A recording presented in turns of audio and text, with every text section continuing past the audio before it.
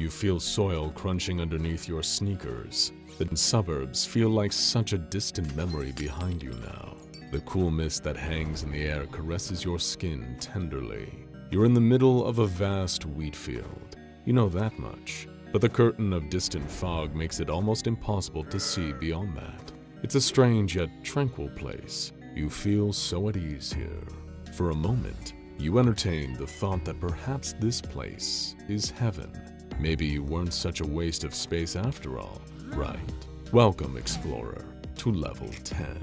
You fall to your knees, days of tiredness catching up to you all at once, like some tremendous cosmic punch. There's dirt on your hands and slacks now, but you don't mind it. In fact, its naturalness pleases you. You grab 2 handfuls of dirt and just squeeze, feeling the excess mud spool out from between your fingers. It's the most connected to the earth you've ever felt, in a metaphorical sense at least, because this is not the earth. As if perfectly timed to remind you of this, a great shape suddenly comes lumbering towards you out of the fog. Of course, your first instinct is a jolt of fear. Almost everything you've encountered in this place so far has wanted to destroy you, or worse. But when the creature comes into focus, a great, almost spherical blob-like creature, you get the sense that this beast is docile, that it means you no harm. You calmly observe the strange creature from your place down in the dirt. Despite its size, its movements feel oddly graceful, as though it carries no actual weight. While you have no reason to know this creature's name, the humans who've traveled through here know it as a gluff. And like most docile creatures, it isn't alone. Several more gluffs come trundling out of the mist, perhaps indicating herd behaviors. Unlike most entities in the Backrooms whose favorite food is… One second, let me check my notes here. Oh, it's you. These gluffs are content to just graze on the wheat, which grows in abundance here on level 10, and in exchange for what they take, they give something truly wonderful. The gluffs secrete delicious, sweet almond water that's safe to drink and gathers in pockets around the field. You even take advantage of one of these yourself, as you decide to stand and venture further out into the field. There is an eerie emptiness to this place. You find stables filled with hay and horseshoes, but no horses. You find decrepit old farmhouses rotting from the eternal damp of the mist, with no sign of what you assume must have once been human habitation. Perhaps this whole place was more alive during a different time, but something must have changed that. You can't shake that strange, lingering aura of death, hiding just underneath the surface of everything you see. You happen upon a pocket of almond water left in the ground by a gluff, and take a long, satisfying swig. Immediately, you feel rejuvenated. The vigor returns to your body as if by magic. You stand again, feeling renewed, feeling ready to take on this level. You remember now, you're not just a survivor anymore. You are a fighter. You managed to outsmart and kill 3 different neighborhood watch creatures on the last level. Anything you encounter on this one better learn what it's dealing with quickly. You continue walking. You know well enough now that sometimes the best thing you can do in the Backrooms is walk and hope, though at least your recent victories have bolstered your confidence a little. You pass more gluffs along the walk, minding their own business as you mind yours. You think to yourself, it's nice to encounter entities that seem to understand the concept of personal space, and they even have the courtesy to provide you with sweet, sweet almond water too. Eventually, you see a different shape emerging from the distant mist. It's honestly the last thing you expect. What looks like a small cluster of stone towers built hundreds of years ago, like something straight out of the Middle Ages. Despite this, they're left standing tall. You've always been a little bit of a history enthusiast back on Earth. And let's be real here, a major high fantasy nerd too. How many hours of playtime have you clocked on Skyrim again? But hey, let's not get into that here. Perhaps against your better judgment, you know that you want to take a look inside these mysterious towers. So, what are you waiting for, explorer? You climb up until you find your way to an entrance. It's an old wooden door. You take a screwdriver out of your supplies and pry it open with a few good pushes. You really are getting the hang of all this, aren't you? You walk inside and begin ascending a grand spiraling staircase up towards the top of the tower. It is an impressive piece of architecture, far more extensive on the inside than you'd imagined. You decide to take a closer look at one of the many levels in the tower you're exploring, and you're impressed by what you see. The rooms are lit by great burning torches mounted on old metal sconces against the walls. The furniture here looks like a remarkably accurate museum recreation of a living area from the mid-1600s. Feeling impressed with the find, you briefly consider taking the weight off your feet and sleeping in the tower for the night, so that you can feel like a king for once in a world otherwise designed to make you feel so weak and small. However, this fantasy is interrupted by the obtrusive sound of a loud trumpet being blown. Every time you think it's going to stop, it keeps going and going and going for minutes on end. The noise of it rattles through the entire building, so much so that you feel the need to step outside and investigate where it's coming from. However, the second you open the door, a deadly pointed arrow sticks into the wood next to your head at high speeds. You're getting the royal experience after all, but sadly that royalty is either Russian or French. As the trumpets finally stop, you look up and see a group of strange goblin-like beings gathered at the top of the nearby stairs. Each one is carrying a bow and knocking an arrow, preparing to fire them straight through your heart for intruding on their precious tower.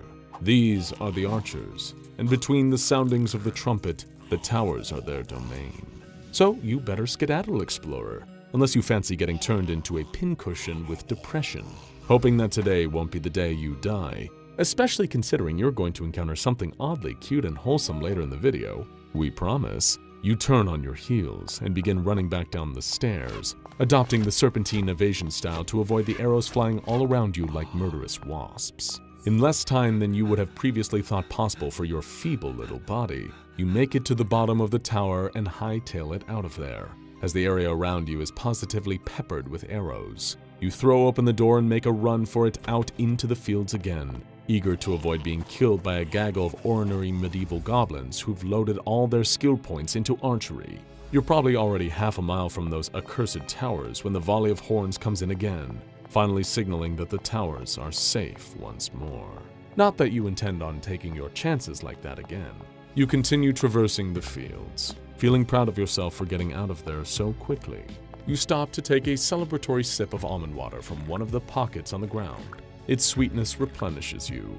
It makes this crazy world make sense again, if only for a brief moment. There's something curious and enigmatic about level 10, something that lends itself to a mystery, almost begging to be unraveled. Once a group of explorers on level 5, the infamous Terror Hotel, happened upon a Polaroid camera and a pile of notes next to a puddle of mysterious dried liquid. The camera contained several pictures, but all of them were of the vast, misty fields of level 10. The explorers were also able to compile the stack of notes next to the camera, which went as follows. I've been walking for maybe 6 days, and there's nothing but this dirt road and the fields surrounding it. I tried going off route and I got put back on the path. There's almond water in the fields. It tastes sweet. I've been hearing trumpets and roaring in the distance, and I saw something in the fog. I snapped a photo of it. I can't identify it right now. If you hear someone yell fire, go back to the path immediately. Someone just shot a goddamn arrow at my shoulder and I'm still bleeding. I think I saw a tower in the distance and someone on top with a bow. Everything's calm. It's silent. She saved me. An angel appeared in the sky, trumpet in hand. If you find yourself in level 10, stay in one spot. She'll find you faster that way. To this day, nobody knows who exactly she is. But hey, if you keep looking, explorer, you may eventually find out. We just hope that when you do, it doesn't make you regret everything. But really, what are the chances of that happening, right? Be sure to let us know your theories on who she is down in the comments, too. Now that's a long enough almond water break, explorer. Let's continue.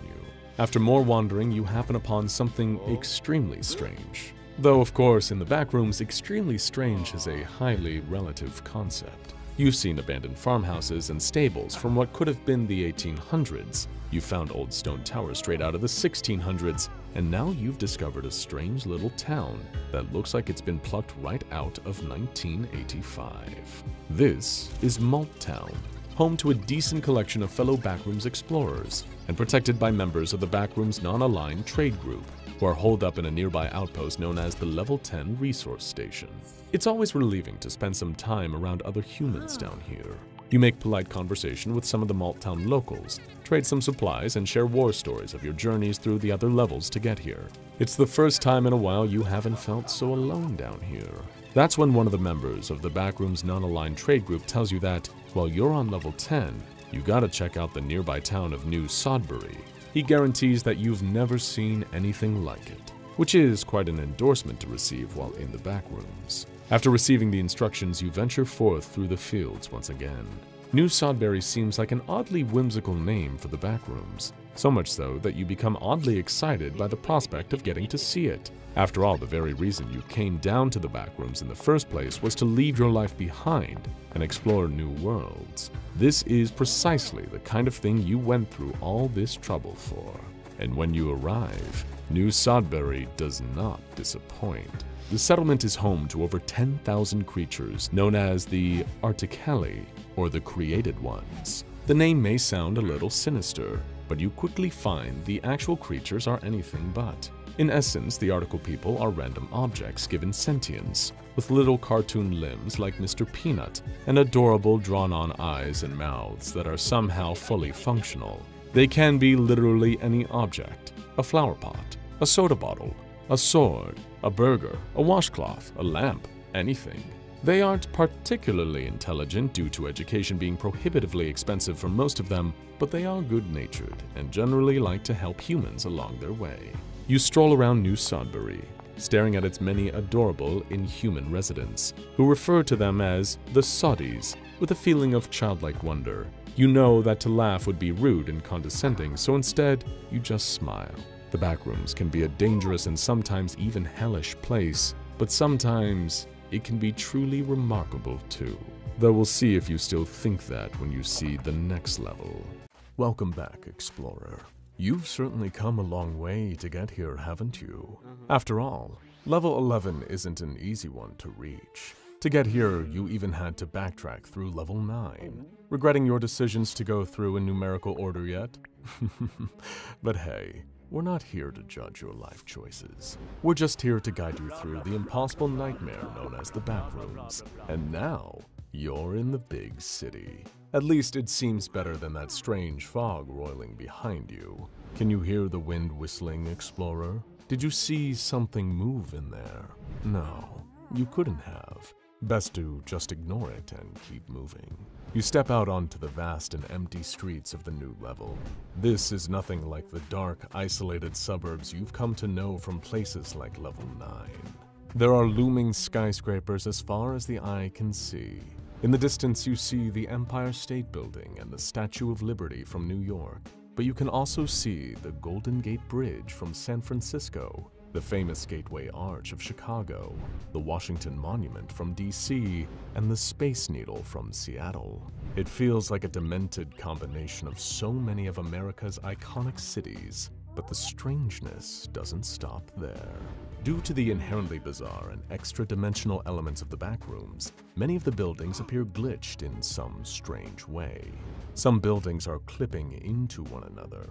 Some are juddering violently.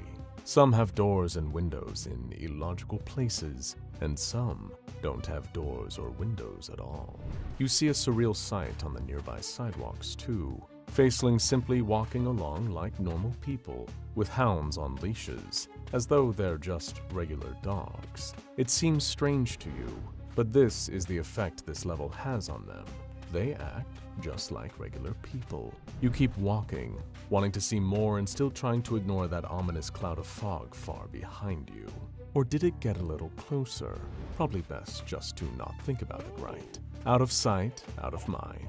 There's a radio lying nearby on the sidewalk, playing a genial-sounding host on his very own talk show, Talkin' with Ralph, recorded by the human-like entity known as Ralph, who resides at a building on this very level, known as Radio Backrooms Studios. Ralph helps explorers by dispensing useful advice on surviving the Backrooms, like the words fizzling out of the radio right now.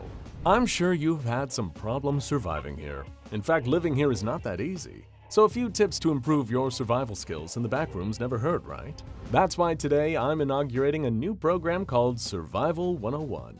First, my biggest advice is to find a group. Even if you don't plan to join them, most groups are friendly with newbies and will help you adapt to your new life. Some might give you the basics of the Backroom, a guide. which is useful but only at the beginning of your adventure.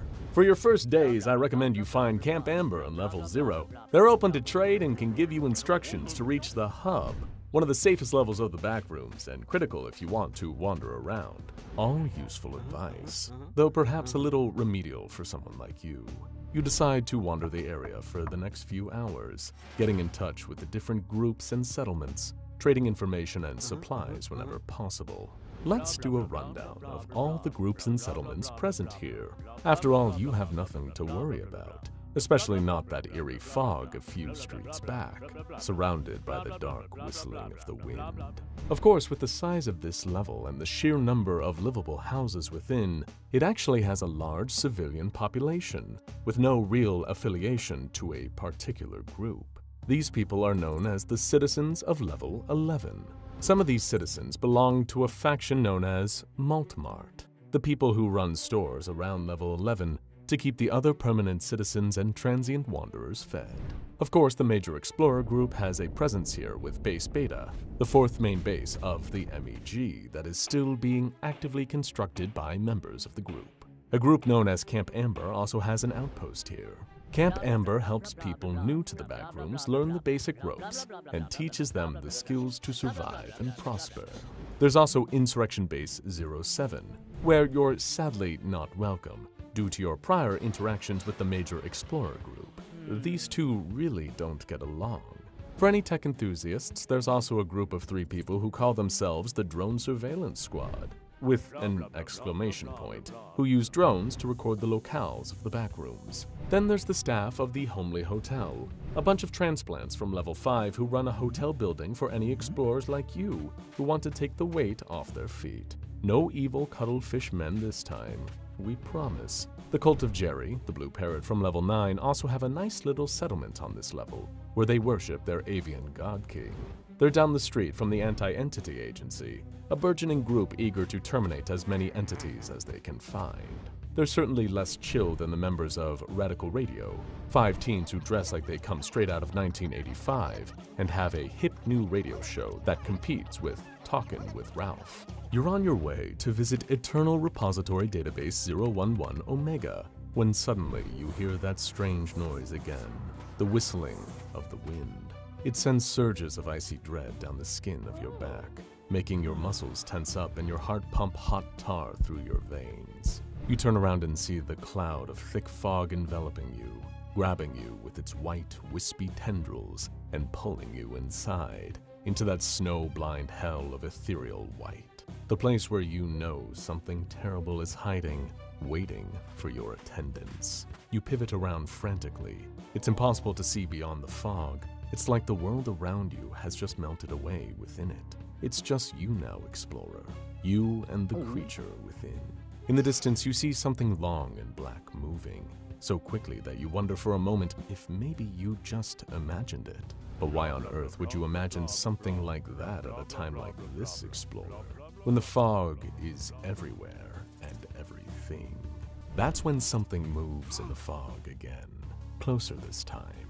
You can hear and feel the whoosh of its sudden skittering. Whatever it is, it's thin but huge. It reminds you of times you spent in the yard as a kid, watching garden spiders deftly navigate their webs with those long, spindly legs as a fly wriggles desperately to be free. You always understood this transaction as an impartial observer. Now, you understand it as the fly. You're trying to get your thoughts together, maybe formulate an escape from this terrible situation, but the wind around you is deafening. You can barely even feel yourself think. And is that you thinking, really? Your mind is suddenly flooded with new memories. Memories you're sure aren't your own. You suddenly remember your parents hunched in the corner of the room, trembling with fear as you approach holding a fire axe, murder burning in your eyes. You remember the people you care about crying because of words you said. You remember your world falling apart and you causing it. You are worthless. You are a curse. You make everything worse. You keep telling yourself these memories aren't real. But if they aren't real, how are they in your head? It's almost like something else, some other entity is forcing the thoughts into your brain. They're infecting everything, growing and spreading out like a cancer. You feel like you don't know anything for sure anymore, except one thing. You are in the presence of great evil. As if perfectly timed with the solidity of the revelation, a huge bony hand on the end of an immense black leg clasps around your body. It squeezes so tight you can barely breathe and begins to lift you up from the ground. It's lifting you up towards a body propped up on the same 4 horrendous insect-like legs. Soon enough you can see its terrible face emerging from the fog. The face is the worst part of it all. It's not that it's inhuman, quite the opposite. It's that it looks far too human. Save for its milky white eyes and loose jaw lined with razor-sharp fangs. Every time it breathes, you can hear more of those deafening wind noises bellowing out of the creature's mouth. This entity is known as the Mangled, and in all likelihood, it probably followed you here from level 9. Suddenly, it tilts its head back with a disgusting crunch, and its jaw begins fanning out like a flower, revealing an abyss lined with teeth deep within. You close your eyes and accept it. Your time in the Backrooms is over. Your attempt to escape your terrible life has failed. And the worst part is, you know you deserve this. That's when you hear the most awful screeching sound as a huge silver spear pierces up through the Mangled's body from below. It spews dark brown fluids as it begins to collapse to the ground, its arms going limp and dropping you too. You scream as you fall before hitting the concrete below, along with the twitching body of the Mangled. You notice that the second it hits the ground, the tip of the giant silver spear descends, stabbing through the Mangled's head and putting it out of its wretched existence. The wind sound stops, and the fog begins to clear. You couldn't be more relieved that the Mangled is dead, but now you're beginning to wonder about the entity that killed it. As the fog clears, you see a huge humanoid shape standing before you, at least 9 or so feet tall. He's wearing tactical gear underneath a dark black cloak and carrying a huge silver spear. Aside from his size, he seems almost human. But then, you can finally make out his face and see he doesn't have eyes. But that doesn't make sense, does it? Because standing before this creature, you have never felt more watched in your entire life. It's like the gaze of 1,000 eyes is boring into your flesh. It's almost unbearable. I am the mighty Argos. The entity Argos booms. With my spear of justice, I carry out the law here. I will purge the sinners from this place. I will erase their scourge from my plane. Of course, you think, filled with dread, out of the frying pan and into the fire. Saved from the Mangled only to be executed by your savior for being the terrible person that you are. Argos is the most powerful entity on level 11, a punisher of sin, who is also impossible to understand and quantify. There aren't even photos of him because all the members of the major explorers group who've encountered him have been killed by him in the process. Somehow, it feels like a fitting irony. Perhaps the perfect end for a life like yours. All you do is sigh and drop to your knees. Do what you have to do, you say, closing your eyes and preparing for the strike that brings your existence to an end. But it never comes. How strange. You look up and stare at Argos, who seems to be staring back at you almost quizzically. Why? He asked. With tears in your eyes, you reply, because I'm a terrible person. That's why I came here in the first place. I'm a bad guy, and I deserve to be punished. Argos simply shakes his head. I can see deep into you, explorer, he says. I can see the fizzling spaces between your atoms, the parts of your soul you don't want anyone else to see. You have fallen short of your potential, but there is no darkness in your heart. You are better than you believe yourself to be. And with that, the mighty Argos was gone. No clip to somewhere else on the level to punish sinners who violate his immutable law. The same laws that you had apparently not broken. Well done, explorer. You rise shakily to your feet and brush the dust and grit off your clothes. Another level, another survival. You can't help but indulge in a little chuckle about that. You set off towards whatever comes next, enjoying the mild heat of the sun on your face. You don't even realize it at first, but at some point, you start whistling a tune you enjoy just for your own benefit. Perhaps Argos is right. Maybe you're not such a bad person. Maybe sometimes you might even be a good person, when the opportunity presents itself at least. Maybe the thing out there that's truly bad is still waiting for you. Welcome back, Explorer. You look tired, and of course we don't blame you. You've had a long journey through the Backrooms so far, and considering some of the terrifying things you've seen over the previous 11 levels, who can blame you for losing sleep? There aren't many places in this frightening dimension where you can comfortably take the weight off your feet and just relax. Do you think you're any safer here? Well, let's find out. Welcome to Level 12, Explorer. We hope you enjoy your stay. As you enter the level, you notice how different it seems from so many of the others. In many cases, levels of the Backrooms have been defined by their dizzying expansiveness. An office block that goes on for eternity, the endless winding streets of a city that feels more procedurally generated than constructed by human hands, a field misty and desolate, going on and on and on. But that's not this level. It's a white room, not especially large or small. The gleaming paint job on the wall almost induces a kind of snow blindness. It's an unnatural level of crispness and clarity, like walking into some surreal screensaver. There's a door on the far wall, but strangely, you notice that there isn't a door behind you. Don't worry, you're too well versed in the ways of the Backrooms to be bothered by the logical inconsistency of that. You're instead focused on the chair and table sitting in the center of the room, as though you're preparing for a job interview, and your interviewer just happened to be late. But you're not late, or early. Time is just sort of irrelevant in the Backrooms. It's something you've always liked about the place. It'll never move on without you. It'll always move at the pace you do, even if the way it expresses that is by sending a horde of vicious, bloodthirsty monsters after you while you run for your life. You have to take the good with the bad on these things, right? The first thing you do is approach the door, of course. It's never a bad idea to see if anything's waiting on the other side. With your free hand, you keep a tight grip on the handle of the revolver that's been with you for so many levels now. Anything that even thinks about coming after you will have 6 of your tiny metal friends to deal with, and they could move a hell of a lot faster than any entity you'd met so far. However, as you jiggle the door handle, you realize that the door is locked. Well, that figures. Several levels ago, that might have disturbed you, or even led you to panic, but you're more of a hardened Backrooms veteran these days. Every level you've learned has its own logic, its own internal rhythm. If you wish to survive in the Backrooms, you need to remain ever versatile.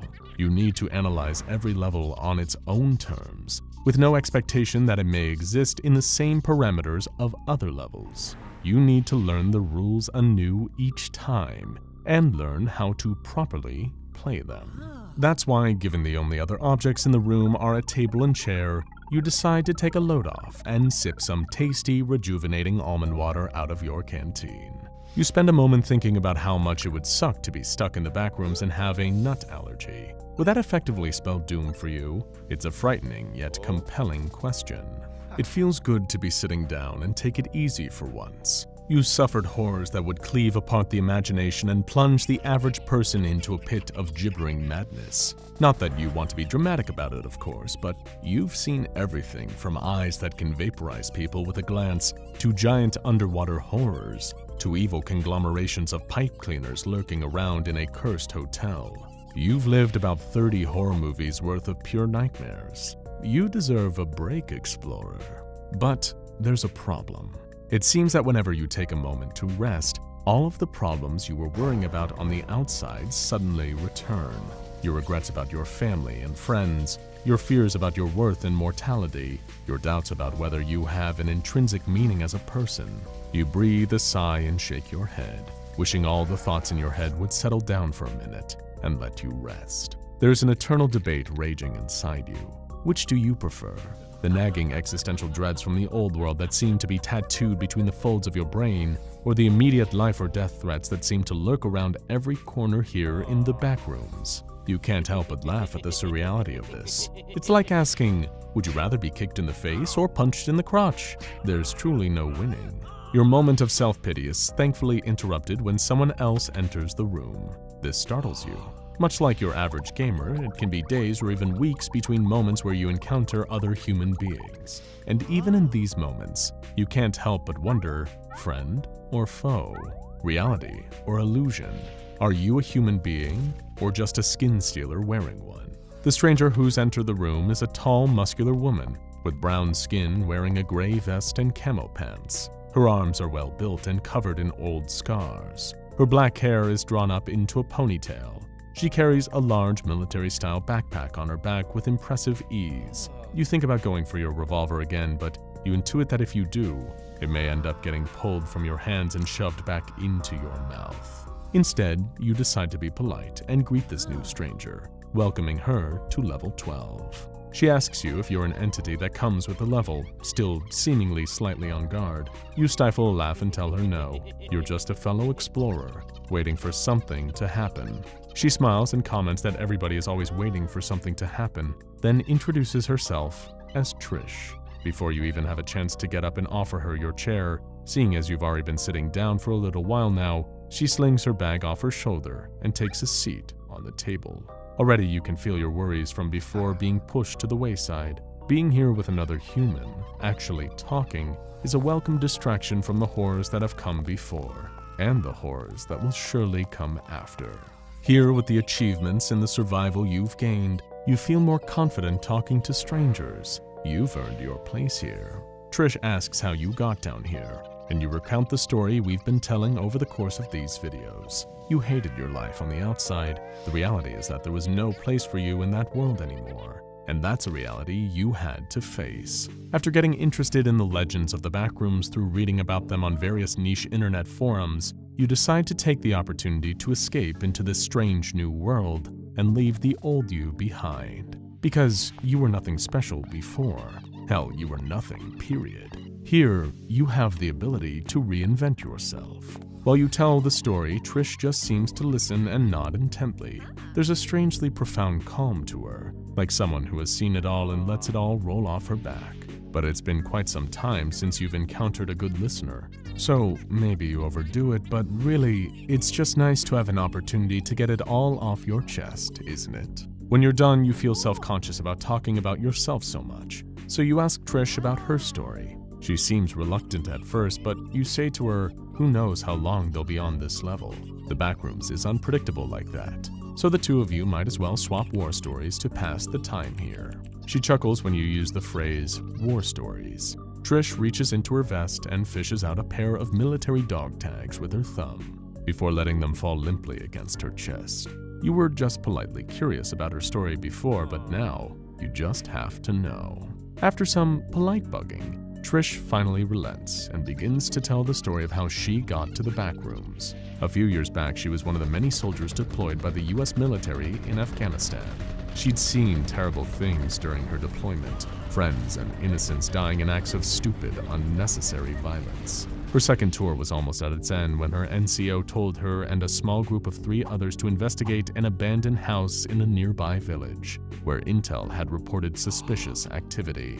When her little group entered the building, they noticed that one wall seemed conspicuously darker than the others. Thinking logically, they assumed this might be a false wall hiding a secret room. The last thing they expected was to touch it and then all be no-clipped into the Backrooms. Trish and her fellow soldiers had been making their way down through the Backrooms ever since, much like you.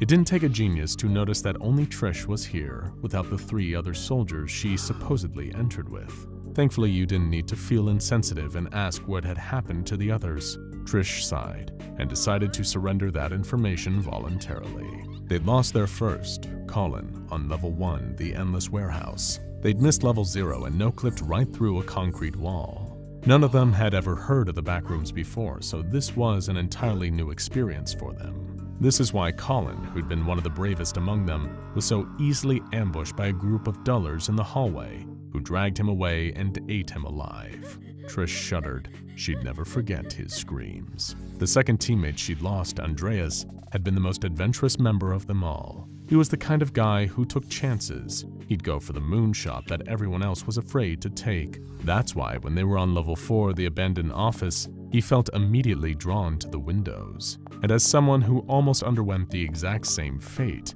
you know how this sad little story ends. Andreas prized open a window, hoping to crawl up and get some help. He was instead grabbed by a pair of huge, clawed hands, which dragged him into oblivion as he wailed on in horror.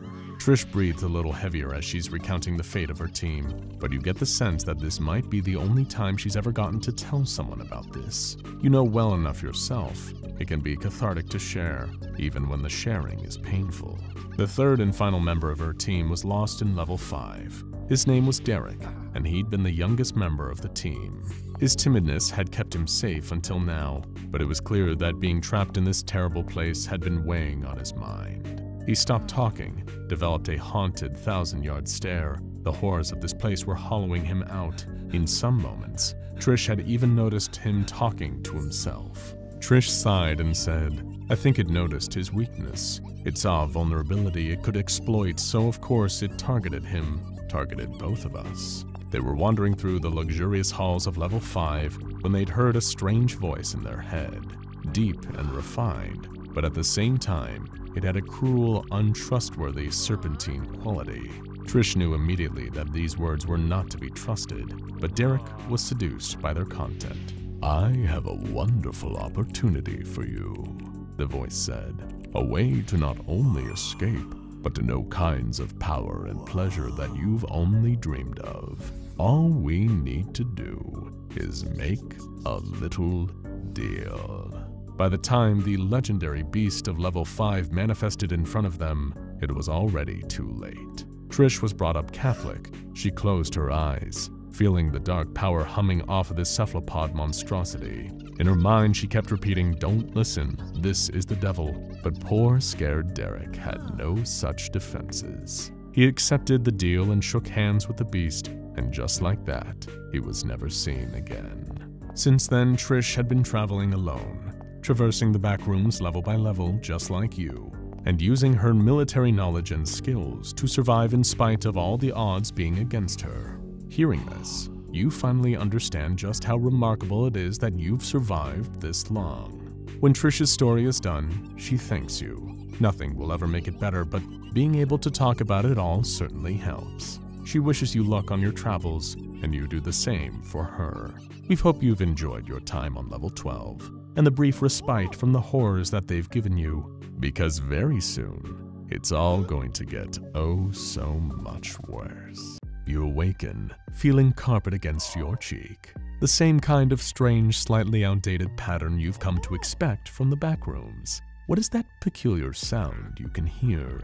This oddly tuneless, easy-listening music, the kind you might find in an elevator spiriting you away to another world. Music that feels like it was written by a committee of mosquitoes. As you stand, you see these similarly strange patterns on the wallpaper. This place never left the 70s, did it? Still, you'll take it over some limitless wilderness. Time to figure out where you are and how you got here. You rise to your feet and begin to assess the environment around you. It seems as though you're in some kind of lobby, lined with elevators on both sides, and marked entrances to stairways around the back. Near the entrances to the stairways, there's a large front desk with an impossibly thick guestbook sitting on it. Behind the desk, there's a single adult faceling in a classy gray suit. Presumably, you think to yourself, this is the building manager. You recognize this place. At least in essence, it's much nicer than the hideous rundown apartment building that you used to live in, but it's clearly an apartment building nonetheless. Very clever, explorer. You really are learning from your time here, aren't you? If we were there, we'd offer you a shiny gold sticker, but seeing as we're just a disembodied voice, a welcome will have to suffice as your reward. Welcome to level 13, explorer, the infinite apartment. We do hope you find it nice and cozy. Your mind briefly bristles at the thought of the number. As much as it feels silly to admit in a place like this, on the outside, you'd always been the superstitious type. You avoided letting black cats cross your path. You never spilled salt or walked under any ladders, but above all, You avoided the number 13 at any cost. It made you thoroughly uncomfortable for reasons you never even understood. Just because of the numerical association, you get the sense that something evil is waiting for you on this level. A kind of evil that you haven't encountered before, even down here in the Backrooms. Suddenly, you remember how you got here. It wasn't even your choice. You were in the previous level, the blank white room, when you suddenly just no-clipped through the floor. And now you're here, with a sense of vague dread gnawing at your guts. Wonderful. Isn't the Backrooms full of the most delightful surprises? You'd better get moving before something finds you. Because believe us, in the Backrooms, something is always looking. You decide to avoid the elevators. After all, you can't trust windows here, so why would you trust a small metal box that traps you inside for the duration of your trip? Those things are unsafe enough in the real world. You imagine that if you stepped inside one in the Backrooms, the chamber would suddenly fill with digestive juices and dissolve you into nothingness. No, thank you. You're going to get some exercise and take the stairs instead. However, you aren't prepared for just how many sets of stairs there are. They're an iron staircase that seems to just keep ascending, floor after floor after floor. Of course, this was probably to be expected. Nothing in the Backrooms goes on for a normal amount of space or time. Why would this apartment building be any different? Your best bet is probably to pick a floor at random and go explore, hoping to find some answers, some goodies, or maybe even some fellow human beings. We're glad that you didn't notice that the floor you happen to choose is floor 13. Chance really does have a sense of humor. The floor is furnished in a similar fashion to the lobby. Dowdy carpets, ugly patterned wallpaper, a kind of stale smell lingering in the air. Like much of the Backrooms, something about it just feels a little off. You decide to draw your trusty revolver, the one that's done a decent job of keeping you alive all this time. You're preparing for something dangerous to appear around the corner of the long door-lined hallway. So when that exact scenario plays out, you feel oddly vindicated. There's a low guttural snarling as a hound rounds the corner, its face twisted in an animal malice. It's the first time you've gotten a sense of emotion from a hound, beyond just the animalistic hunger that drives most of the monsters here. This creature hates you, and it wants you dead. So if you want to survive, you're going to need to make it dead first. The hound charges and you level your revolver. No more running. That's not who you are anymore. You draw a bead on the monster and open fire as it gets closer and closer. 6 loud staccato booms, filling the hound with holes and dropping it to the ground. It lets out a rattling wheeze and dies. That undeniably felt good. You're not just prey here anymore. You're a contender. Almost any entity is as likely to be killed by you in a fair fight as you are to be killed by it. In other words, you've come a long way, kid. Well done. But as much as we'd absolutely hate to taint the warm glow of your victory, it is important to know that all your actions do have consequences. For example, firing off 6 shots in the enclosed hallways of an infinite apartment building will no doubt attract plenty of attention. That's when you hear that terrible distant rumbling, getting louder and closer by the moment. You sigh and begin to wonder whether that single moment of badassery was really worth the trouble you're about to deal with. The Backrooms certainly knows how to put you in your place. The rumbling is almost deafening when suddenly you turn around and see its source. An absolute avalanche of clumps come rumbling around the corner behind you and give chase. You immediately begin to run as the nasty, fleshy rumbling noises get closer behind you. The clumps are hot on your heels. You can feel all their grasping hands yearning to get a hold of you. Suddenly going all Dirty Harry on that hound doesn't seem like it was such a cool idea. But really, now isn't the time to beat yourself up. You just keep running. Leave the deprecation to us. You turn a corner into another seemingly identical hallway, where the only option is to keep running because the pack of clumps behind you clearly aren't slowing down. You're beginning to feel that strain in your legs. Your lungs feel like they're pumping acid, but you can't stop. The last thing you want is to be devoured by clumps in some drab apartment hallway. When you do bite it, you at least want it to be a more exciting demise, right? But we can't always choose how we get to go out. Sometimes a crowd of about 40 vicious clumps decide how we get to go out, and they rarely dish out glamorous dooms. All the horrifying entities you faced, all to die from these malformed wads of limbs. How embarrassing. You find an extra reserve of energy within you and surge forwards, sprinting down the hallway at speeds you once would have thought impossible, putting genuine distance between you and the clump collective behind you. Pure survival instinct. You even begin to entertain the idea that you might survive this one, until your foot catches on a snag in the carpet and you fall on your face like a complete tool, while a horde of death quickly approaches behind you. This really isn't how you wanted to spend today, is it? As you force your eyes closed and prepare for death, you hear a door click open next to you. Before you can even open your eyes, you feel a hand, a human hand you hope, clasping around your wrist and sharply dragging you. You feel carpet burn against your body, and by the time your eyes slide open, the door is being closed behind you. You've been pulled into one of the many apartments lining the halls. The owner, a tall blonde man, his back to the door breathing heavily, has just saved your life. "Are you okay there?" he asks, and you couldn't be more grateful. The stranger, your savior, tells you his name is Robert, but his friends in the old world always used to call him Bob, so you're welcome to do that too. Bob's apartment has a different vibe to the rest of the building. It seems genuinely comfortable, livable. There are photos of what looks like his family members on the walls, and the strong smell of pine fresh air freshener. Bob leads you into the living room and lets you take a load off on the couch. He tells you that he gets the impression you've had a long day. You feel the urge to correct him with, "Honestly, it felt more like a long life," but decide it would be better to be a gracious guest. Bob seems like a kind man, but there's only one slightly peculiar thing about him. He seems to be avoiding direct eye contact. Of course, it's not the kind of thing you judge a person for. Some tests you took in your early years placed you somewhere on the autistic spectrum, so you're not crazy about eye contact either. Bob asks if you care for tea, and when you politely accept his offer, he scurries off to the kitchen to prepare you a cup. Bob tells you that he's one of the many thousands of residents here in the infinite apartment. If you ask the faceling at the desk for a key, you'll even get a room all to yourself, just like that. Since finding his own little space, he's been rebuilding a new life here, making the most of it. Bob returns soon after and hands you your cup of tea. You take a sip. It tastes a little weird, but you probably have to use almond water here instead of milk, so you don't draw any attention to it. He asks you how you got to the Backrooms. Did you accidentally no-clip through the ground while you were doing some daily errand? He's earnestly surprised when you tell him you sought out this place on purpose. You tell him you needed a fresh start from what you had before. Bob nods along, listening intently. "Oh, fresh start. I get that." You ask him about his story, and he says that he'd be more than happy to tell you, but first, he'll grab some cake from the kitchen.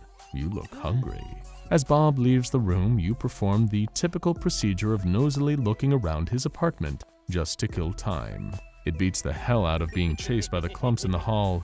After perusing the books in his bookcase, you decide to snoop at his family photos. That's when you notice something strange. The photographs themselves are normal, but it seems that Bob has scratched all the eyes out of them. How strange. You start to feel a little woozy, a little light on your feet. Something is terribly, terribly wrong here.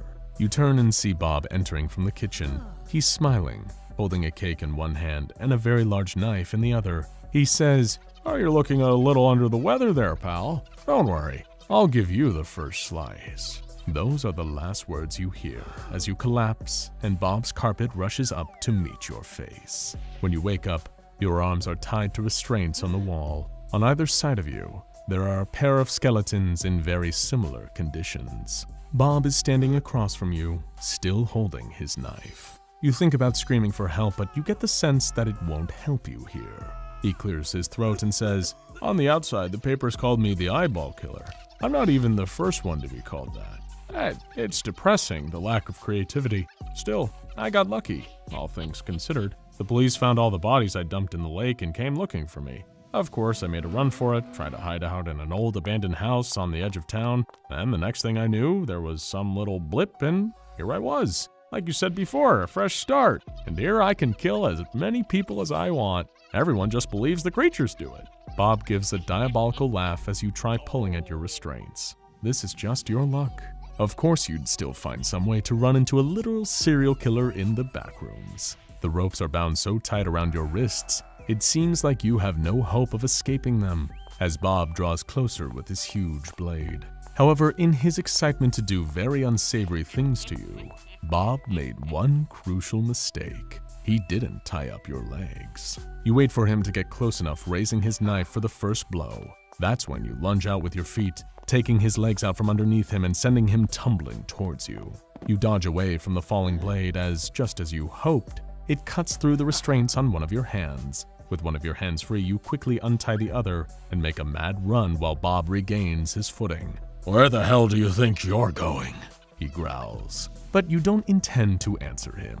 Instead, you run out of his apartment with incredible speed as he hoists himself back up and gives chase. You're running down the hall again, this time with a very human threat hot on your heels, ranting about how he wants your eyes. And you really don't want Bob to have your eyes, but you also can't run forever. You turn a corner, and at the end of a long hallway, you see one of those damn elevators. While you're still a little afraid that the elevator will eat you alive, you're absolutely certain that if you don't get away quickly, Bob will 100% kill you. So it's better to try your luck with an uncertain fate and accept certain demise, right? That seems like pretty sound logic to you. You power ahead, putting a slight distance between you and the pursuing Bob.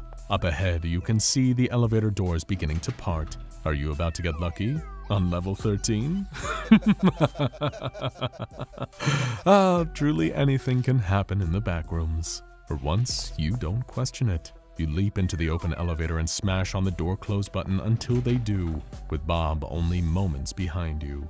You breathe a sigh of relief as the doors close, only for the relief to be annihilated when the blade of Bob's knife slides between the doors. This freak is persistent. You look at the control panel and suddenly realize the elevators don't take you between apartment floors. They take you between levels. You could have skipped this whole stupid thing if you'd stepped into the elevator in the lobby. Cursing yourself for this absurd oversight, you hammer the button for level 14 and watch as the blade disappears as the elevator descends. 13, it seems, really is an unlucky number.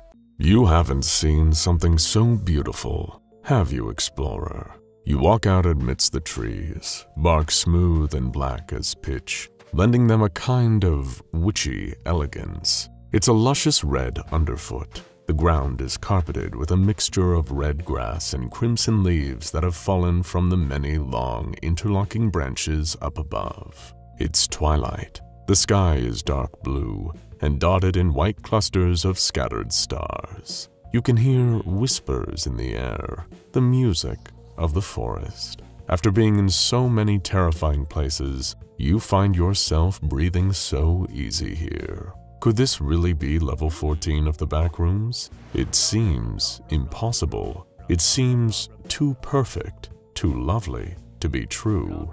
But it is, explorer. Welcome to level 14. Welcome to paradise. You keep walking, wanting to see more. Your eyes are practically watering with the majesty of it. The air smells like fresh-cut grass. In the distance, a fat white moon hangs in the heavens, somehow calming you with its rays. You feel like you're in some exquisite painting you may have seen once in a dream. Perhaps after all your suffering, this level is a reward, a reprieve, an oasis of light in the vast, cold desert of malice. As you walk, you notice more strange things on the ground. Are those bones distributed amongst the red leaves and grass? If they are, they look to be made of some shimmering crystal, diamond-studded. The moonlight shimmers off of them beautifully. What even is this place? You just keep walking, excited to see what you'll find next, when suddenly, a pang of hunger strikes you. It feels like a crude and ugly urge in a place as pristine as this. Just like the confusion and dread you feel when you reach for your backpack to find a snack, only to realize that somehow you're not wearing your backpack anymore. How could this be? Your food, your supplies, your weapons, how could they all be? Then you breathe in another lungful of that clean, crisp, slightly perfumed air. and your worries are chased from your mind. It's fine. You'll deal with this one way or another. You haven't survived 15 levels of the Backrooms by not being resourceful. Whatever is lost can be found again. It's just a matter of being patient and taking everything in due course. But still, you're hungry.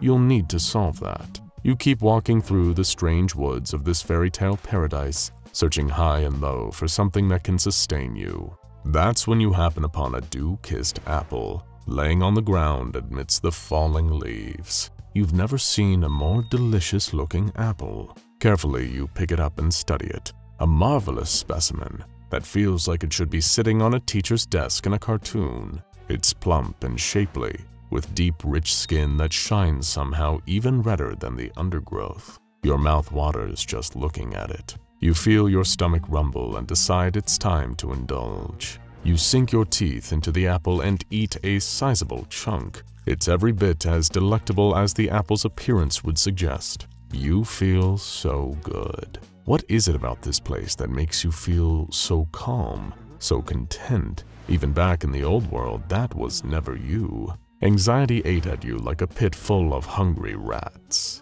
You had trouble sleeping every night because you'd lay awake in bed, staring at the ceiling, being harried by your worries, doubts, and fears. It was debilitating. You couldn't sleep, but there were so many days you couldn't even get out of bed.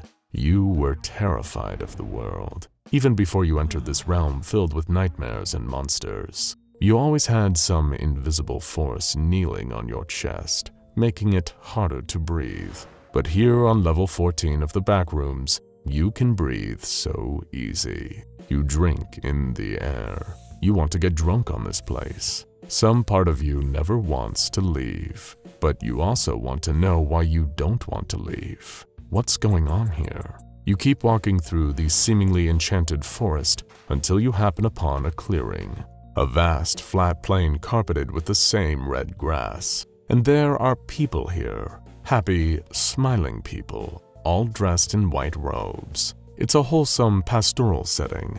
People dance around a maypole. Others sit at a long table feasting and chatting happily. It's the most truly content you've seen other human beings in the Backrooms. The air sings with the most beautiful music, but you can't see anyone out there playing it. Is it really out there, or just in your head? You can't quite tell. Suddenly, some of the dancing people notice you and begin to approach. They're smiling so warmly, their arms extended. You feel so welcomed. You hardly even notice it, but you're beginning to smile. It's the first time in as long as you can remember that you feel like you belong somewhere. The people of level 14 invite you into their clearing to join them in their revelry. They speak about this place with the same kind of reverence that you feel in your heart. They tell you that they'd had terrible experiences in the rest of the Backrooms. They lost friends and loved ones to the monsters lurking on the many levels.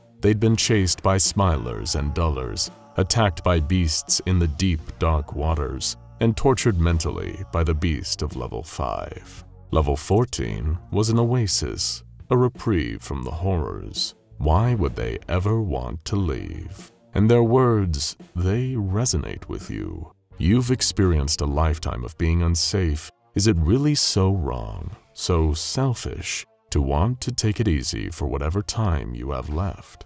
This place seems so nice. Don't you want to see the rest of it? Don't you want to make a nice little life for yourself here? One of the smiling robed people invites you over to a nearby dinner table. It is a beautiful feast, with various roast birds, apples, glass bowls full of delicious-looking berries, succulent sliced ham, and a variety of desserts, from elaborately molded jello to bowls of warm, delicious custard. The first apple was certainly tasty, but you couldn't be more eager to partake in this incredible meal. You take a seat, one seemingly reserved for you, and someone passes you an ornate metal goblet full of a fruity-smelling drink. You drink deeply. It is divine, transcendent. When you place your goblet down on the table, one of the others leans in with a jug and fills it back up. You're surrounded by so many grinning faces, all welcoming you, all wanting you to be here. It's such a warm, loving feeling. Is this place heaven? But now, it's time to eat. You and the others congregating around the table begin to fill your plates, cutting away parts of chicken, turkey, quail, liberating slices of ham, grabbing vegetables, and pouring on decadent sauces. After weeks or perhaps even months of energy bars and thermoses full of almond water, to eat real food like this feels like the greatest luxury. You eat ravenously. You want to take your fill, just like all the others. That's when you see one of the people across the table making eye contact with you, smiling. It's a slightly older woman, perhaps in her mid-50s. Maybe you're projecting, but she seems oddly motherly to you. "Are you glad to be here, explorer?" she asks. You swallow your mouthful of chicken, washing it down with a goblet of that tasty, fruity liquid. You nod, smiling politely in return. "Good," she says. "You're meant to be here. This is paradise. It's a beautiful, perfect place. A warm blanket, a soft, protective membrane that keeps us safe from the horrors of this universe. It is kindness and abundance. It is our mother and father. We will stay here, and we will receive its bounty."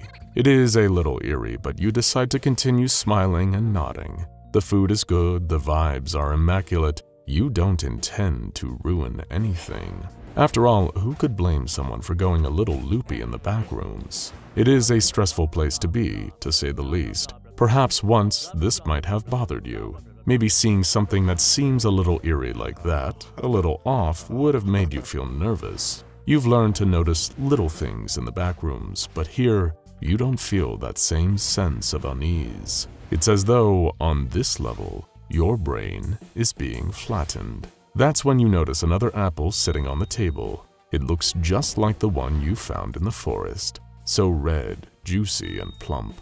Ignoring everything else, you pick it up and take a big bite. Again, that delicious flavor cascades down your throat. You chew for a moment, savoring the taste, when suddenly, something feels off. It isn't so much the taste, but the texture. You feel like something is moving against your tongue. What the hell is that? You grab a napkin off the table and spit into it. What you see within horrifies and disgusts you. A blob of dark brown mush, filled with wriggling maggots. Shocked, you turn and look at the apple you just took a bite out of. It looks rotten and withered, covered in furry mold with browning flesh within. It's alive with hundreds of maggots. You drop it onto the table with a horrified splat. "What's wrong?" the older woman asks. You look up and gasp. The table is completely different now. The food is rotten and rancid, covered in mold, hungry flies, and nasty wriggling creatures. The formerly pristine white tablecloth looks like used toilet paper. The robes of the people around the table are equally tarnished. The revelers, the people of level 14, are filthy and emaciated. The grime on them looks almost bone deep. Some of them are chewing on the old corpses of death rats. Others smile with chattering black teeth. There is no music anymore. The air smells like rot. The calm dissipates instantly. You open your mouth to let out a horrified scream, but before the sound can begin, everything is back to normal. It's as though a switch has been flipped. The food looks delicious again. There's music in the air. All the other diners around the table look normal once more, but now, you've drawn attention to yourself. They're all looking at you, smiling. That sense of calm is trying to enter your mind again, but this time, it doesn't feel like a guest. It feels like an intruder. This level is trying to sedate you, to numb your perceptions, to keep you from noticing the truth of the matter. It's like you're in Plato's cave and you've just learned the meaning of shadow. What is seen cannot be unseen. You turn from the table and vomit onto the red grass, drawing even more attention to yourself. "Is something wrong, explorer?" the old woman asks. You don't want to answer her. You want to get out of this monstrous place. Without saying a word, you climb out of your seat and begin to run back towards the woods. You can hear the people in the white robes rising up from their seats to pursue you, but you don't have time to look back. Not if you want to live. And despite yourself, you now know that you really, really do want to live. Life is full of mixed blessings like that. You keep running back into the woods. They still seem beautiful for a moment. The red grass and leaves, the gorgeous dark trees, the shimmering crystalline bones. You blink for a moment, and momentarily, everything changes. The trees and branches are dead, rotten, and wilting. The ground is littered with decaying corpses all laying face down. The whole environment stinks of death, so thick and overpowering you feel the urge to vomit. You look over your shoulder and see the filthy people with soiled robes and hungry eyes sprinting through the forest after you. And lucky for you, their malnutrition leaves them without energy. Soon enough, they fall behind, fading into the darkness. Another blink, and everything is normal again. But you know what's really here. For as long as you live, you'll know. Feeling a little sick of tangling with trouble in paradise? Who could blame you? The backrooms can often feel like biting into a big, juicy, delicious apple, only to find that there's a worm inside. Or, more realistically, half a worm now. Yummy. The backrooms often evoke some vague feeling of the past, whether it's the shag carpeting of the 70s, the outdated wallpaper and storefronts of 1985, or even the desolate corporate wastelands that feel all too native to the era of Y2K. Ever feel like you're born into the wrong generation? Too late to explore the Earth, too early to explore the galaxy, but here just in time to browse the many levels of the Backrooms, a real land of the lost, where past, present, and future seem to converge and coalesce. You've seen plenty of the past in the present, really enough to fill a lifetime, but you haven't seen nearly enough of the future, have you? Sure, we could get all existential and tell you that, really, we're always living in the future. The present is a single microsecond, a sliver so thin it can't even be perceived. Blink, it's gone. Welcome to the future. We hope it's everything you thought it'd be. Welcome, also, to level 15 of the Backrooms, the futuristic halls. You don't know how you got here.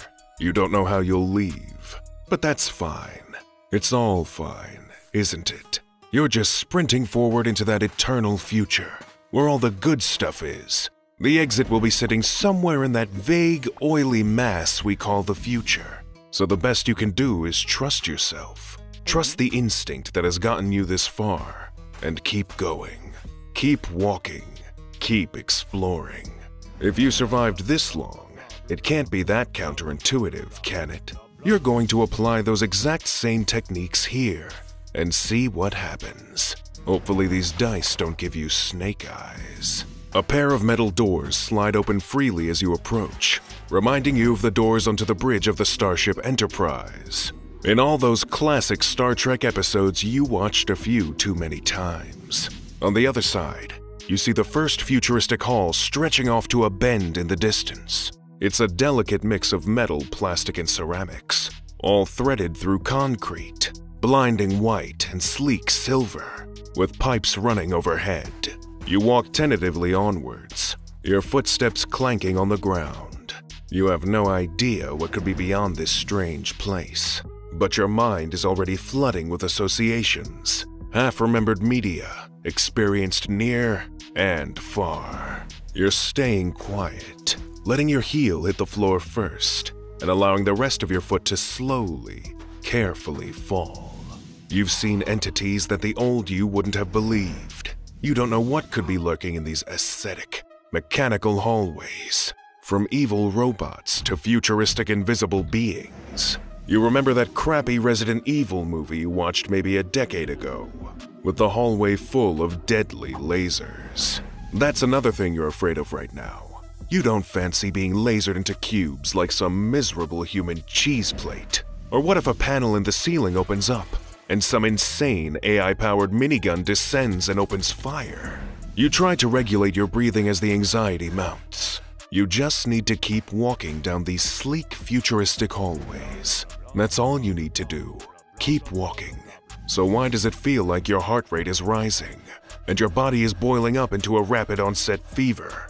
Why does your brain feel like a scrambled egg? Your vision blurs. There are needles in your muscles. Are you having a panic attack? Even though nothing is happening, it feels irrelevant now. All that's relevant is you suddenly can't breathe. You fall to your knees, panting. You just want to feel normal. You want your breath to come back. Why do you feel so afraid, explorer? Nothing is even happening. It's just a hallway. While you have the not unjustified instinct that perhaps this is some kind of anomalous effect caused by the level itself, the reality is far more simple, explorer. You seem to be suffering from a spot of post-traumatic stress disorder. Since coming here to the Backrooms, you've experienced so much sudden danger, to a far greater extent than you ever have before. It's left an indelible mark on your mind, left your body and mind eternally preparing itself for some unseen horror or violent human lurking just around the corner. Even the safest levels feel like they're full of hidden dangers now. We're sorry that you're going through this, explorer, but it's a natural side effect of your circumstances. Perhaps, if you decided to just stay put on a safer level a while back, you wouldn't be experiencing this suffering right now. But you didn't come here just to laze around and fall into all the old rhythms, did you? You wanted excitement. You wanted passion. You wanted a life that challenged you, rather than slowly ground you down. And you got that, explorer, didn't you? But every sword has two edges. And as you sit on your knees, clutching your throat in these chrome hallways, you're experiencing the other edge of that sword we call excitement. We hope it was worth it. Eventually, you feel the strength and calm to stand again. The panic attack passed. Your ability to breathe returned. You keep walking, taking in the futuristic halls with slightly more reasoned eyes. They just keep going, sometimes dipping or turning slightly, but largely remaining the same uniform corridors of a million procedurally generated video game secret laboratories. When you start coming across heavy metal doors that connect the hallways to other rooms, you can barely contain your excitement and curiosity. For many of these rooms, you hear their impending presence before you even see them. The endless thrumming whir of the engines within, twisting servos and gears, the crackle of electricity. You've seen machines like it on earlier levels, but never this sleek and advanced before. Most of the doors leading to them are locked, of course, likely for your own protection. But you can see what's going on within through the plexiglass viewing ports that many of the doors still have. Who built these machines? And what real purpose are they serving now? Most just seem to generate electricity, but for where? Here, or the rest of the Backrooms? But others create actual objects. As you head further in, the nature of these rooms, many viewable through indestructible glass walls, seems to diversify. Some are empty, their walls plain white and held up by metal beams. Others seem to be laboratories once, where some research beyond your understanding perhaps used to take place. And it doesn't end there. There are kitchens, expansive dormitories filled with 3-layer bunk beds, control rooms filled with bullpens full of office chairs, and an assortment of glowing monitors all over the walls. Whatever happened here once, it seemed like it was a truly major operation, like some secret underground government base. But if that's the case, where have all the personnel gone? And almost as soon as you begin to entertain the thought, you start seeing the bodies. There are so many of them, spread all over in clusters, old enough to just be husks now, little more than dusty skeletons to be. You've seen far more violent and disgusting things in the Backrooms so far, but something about these bodies, and the mysterious nature of who they once were and how they died, weighs heavily on you. It's time to play amateur detective and take a closer look, because who or whatever killed them all, no mind was paid to the concept of subtlety in the process. A blessing and a curse for your admittedly fragile state of mind right now. None of these deaths were natural, of course, but nothing about the deaths seemed like they were caused by a non-human entity. Most seem to have been killed by improvised knives and spears made from common objects that may have rested around in the various rooms of level 15. What had happened here? Had they all gone insane and violent somehow, and killed each other in some kind of deranged level-wide frenzy? You scarcely want to think about it. Monsters and entities killing people is one kind of terrifying. Human beings killing each other is another level of horror entirely. You keep moving, ignoring the now regular smattering of bodies littered all around you. Most of them are dressed like scientists, all of whom you assumed once lived and worked here. So horrible. An hour or so later, you pass by another strange room. There are a huge pile of dead hounds, right next to a giant burning furnace of some kind. You need to pour your mind into some other subject, or the anxiety of not knowing is going to drive you insane around here. You need to bury your thoughts in the abstract, or existing this firmly in the undesirable present is going to drive you insane. So, you ask yourself a question you're surprised that you've never actually asked yourself before. What exactly is the Backrooms? Of course, you could probably answer that easily in its barest, most literal sense. It's a kind of multi-part alternate dimension divided into these bizarre, varied levels. But why is all this here? It occurs to you, thinking about it, that the very aesthetic of the Backrooms is, for the most part, so strangely man-made. Like we've said earlier, so many of these levels evoke these relatively recent periods of human history, just a little off in some way or other. This means, presumably, that the Backrooms as a dimension isn't as old as Earth. After all, how could these levels have come to be without the real-world inspirations coming into existence first? The so-called front rooms that we all call home. Perhaps you begin to ponder that the Backrooms exists as some kind of strange residue of human consciousness. Every time a human being has a half-formed memory of their time spent working in a bland office, or a short childhood stay at a strange old hotel, or a late evening trying to find your car in some ominous concrete parking complex, the other half of that memory leaks into the Backrooms and influences things. It is everything almost forgotten. Memories, without the core human component that makes them live and breathe within the recesses of your mind. Even now, what are you walking through? Hallways. Endless, strange concrete hallways. These are, by definition, liminal spaces.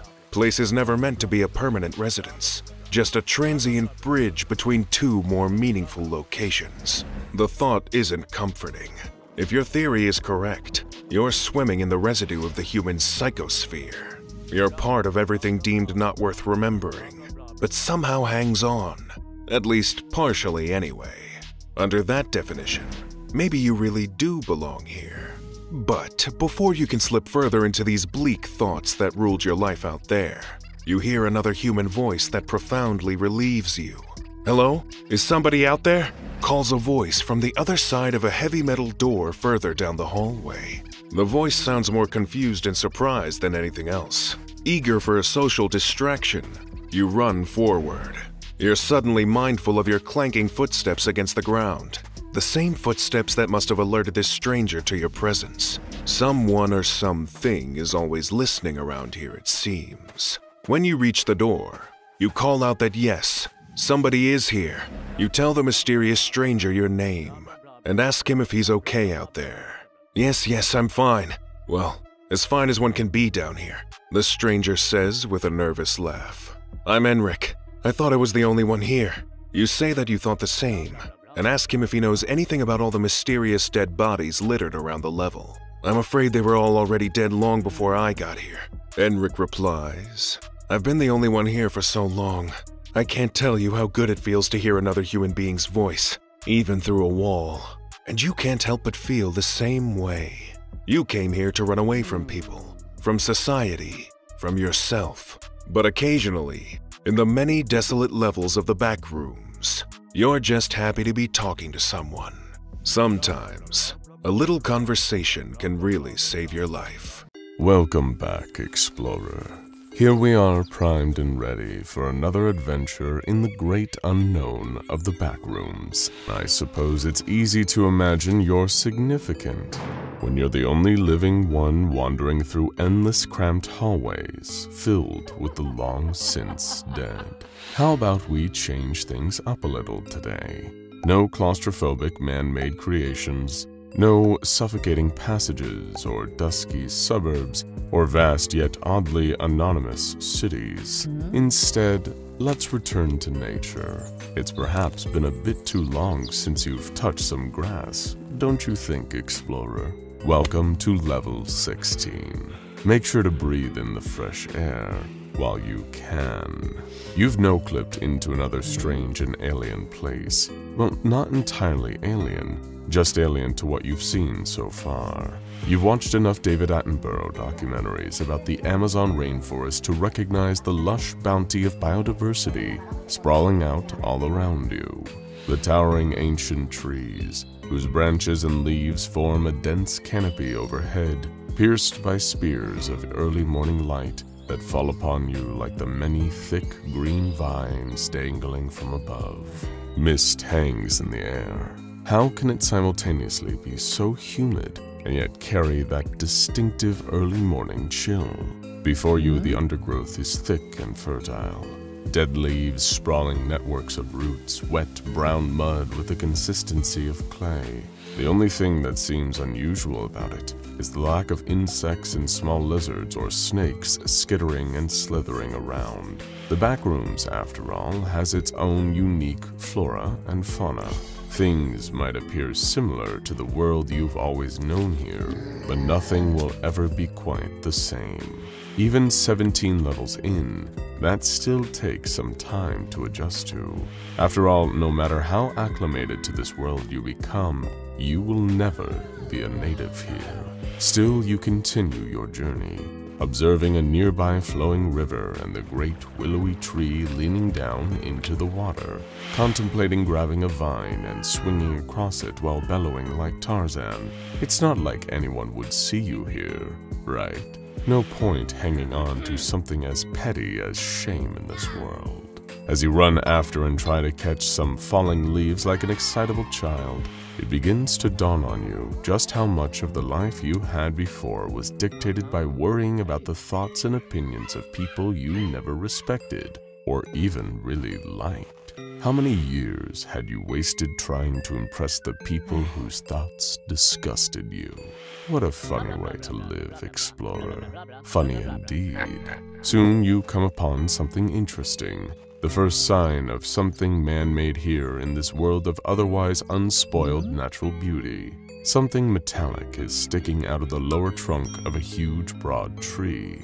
As you get closer, you make the assumption that perhaps it's a machete or a hatchet left behind by some previous wanderer who was hacking through the branches and vines near here.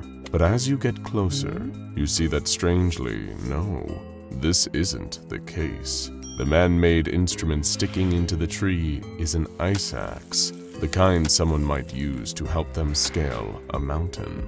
You then notice that this highly out-of-place instrument was used to carve a brief but frantic message into the tree's bark. The message reads, "Beware, it's all going to change." An offering as ominous as it is vague. You've played enough video games in your time to know that you're clearly meant to take the ice axe. You don't know what you'll need it for yet, but you're absolutely certain you'll need it at some point. If not on this level, then on some other. All the objects you discover in the backroom seems to find their own uses eventually.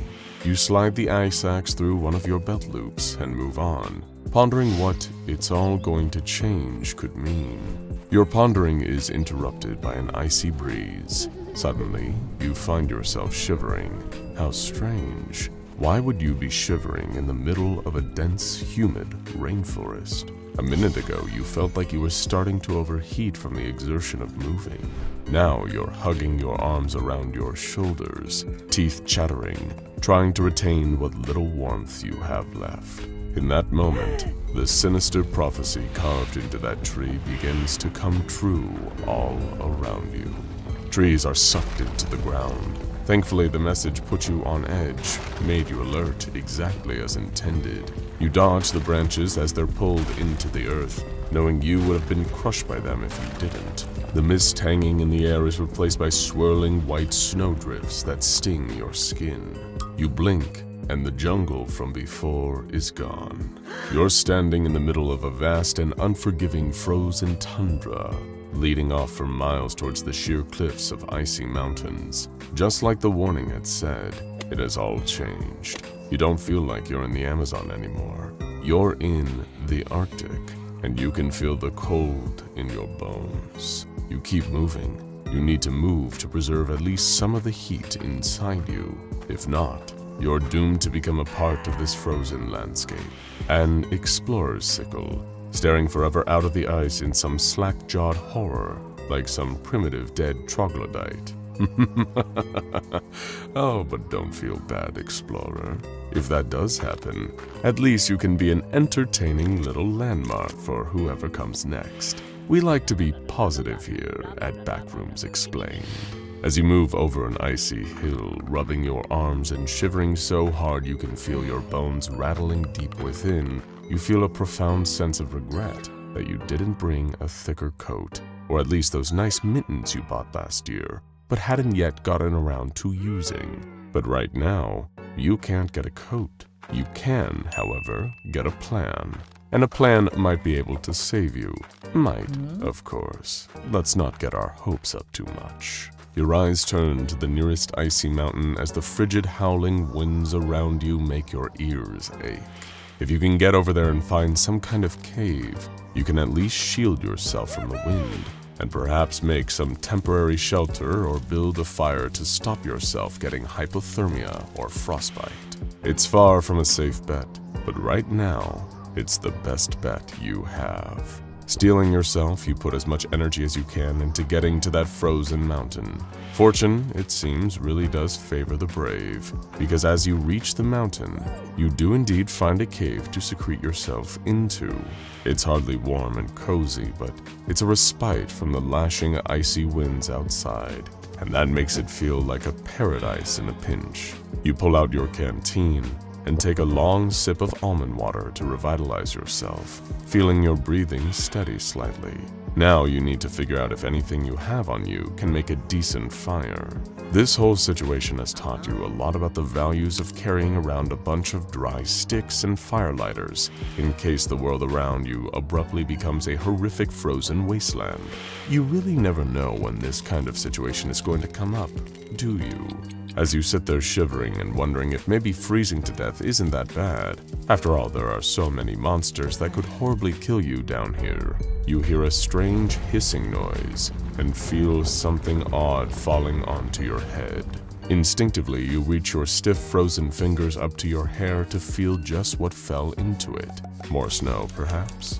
But no, it doesn't feel cold. It feels like something coarse and rough, and capable of getting everywhere.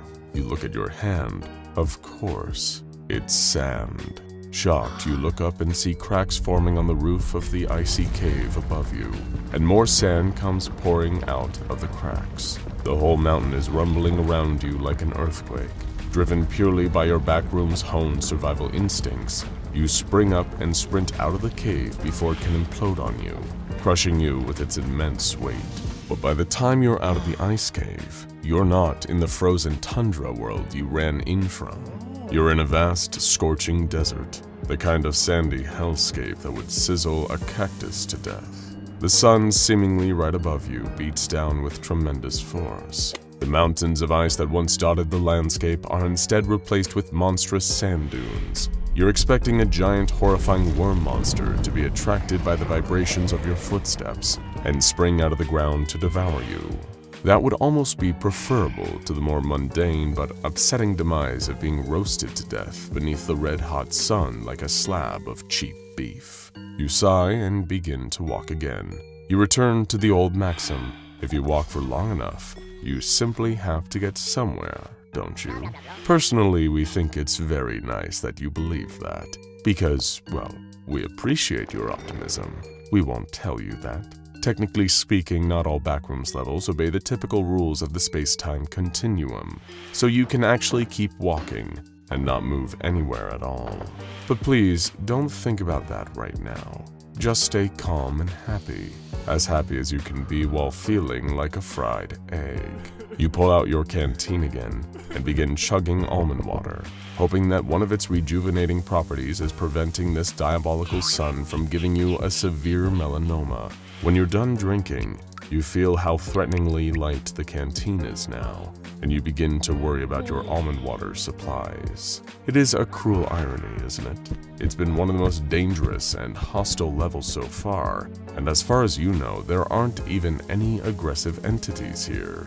The environment itself is trying to kill you. You sigh and, foolishly we might add, decide to say out loud, "At least it can't get any hotter, I guess." And as if on cue, you feel the ground rumbling beneath you and regret ever opening your big, stupid mouth. That's when a jet of fire blasts from the ground in front of you, just barely missing you as you stumble backwards. You lose your footing and fall back, but instead of your back landing relatively harmlessly against a pile of sand, you instead feel the discomfort of hard, jagged rocks whacking you in the spine. What fresh hell is being delivered onto you now, explorer? The only way to find out is to look and see. You rise shakily to your feet, suddenly feeling an even more intense heat all around you. The sand is gone, replaced by a huge vista made from jet-black volcanic rock, cut apart by rivulets of glowing molten lava. Everywhere you look, massive volcanoes belching great spouts of ash and leaking more lava down their sides dominate the skyline. You're in the middle of some primordial nightmare born of fire and rock, a proto-Earth, before the proto-conditions for life even formed. The air you breathe here feels thick and soupy. You don't currently have the emotional bandwidth to be horrified by this situation. Instead, you just stare blankly across the expanse of lava world and say to yourself, this might as well happen. All you can really do is shrug and keep moving. If you walk for long enough, you will reach some kind of destination, and there has to be an exit around here somewhere. Welcome back, explorer. We hope you have your sea legs, because on today's episode of Backrooms Explained, we're taking to the open oceans, or at least the Backrooms equivalent, for level 17. Now, don't panic. We're not dropping you back into the briny depths of level 7 to contend with Tiny and the giant beast below. That'd just be inhumane, and who could accuse us of that? Instead, you're going to be the newest resident of the Backroom's largest naval vessel, the Carrier. We hope you find it hospitable, having thankfully no-clipped out of the forever-altering environment of level 16 before you were frozen, burned, melted with lava, and dehydrated in a desert in the same unpleasant afternoon. You find yourself wandering another old favorite, a tight metal hallway. You can hear pipes gurgling and steel creaking all around you. Distantly, you can hear the ocean lapping at the sides of the ship, a mighty aircraft carrier in the literal middle of nowhere. However, you're still feeling hopeful. You'll take a seemingly abandoned naval asset over the harsh environment of an endless open landscape any day. After all, in the confines of the ship, you might be able to get your hands on some MREs, meet some fellow Backrooms wanderers, or maybe even get access to some new supplies and weapons. After all, these last few Backrooms levels really haven't been too kind on your attempts to gather supplies. Nobody said this experience would be a picnic, explorer. But you keep on walking down the narrow corridors of the Carrier's lower levels, cringing at every pronounced clank your footsteps seem to make. You've learned on so many levels now what a terrible idea it is to draw attention to yourself in the Backrooms. As the old saying goes, when the fox hears a rabbit scream, he comes running, but not to help.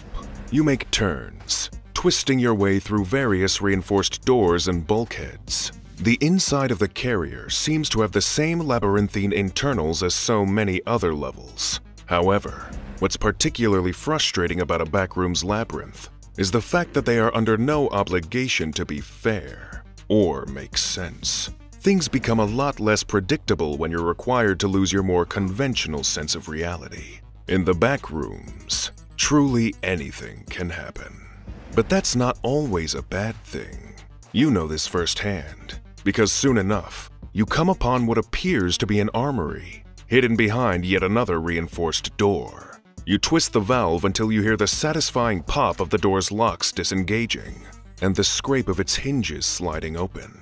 On the inside, you see a truly glorious sight.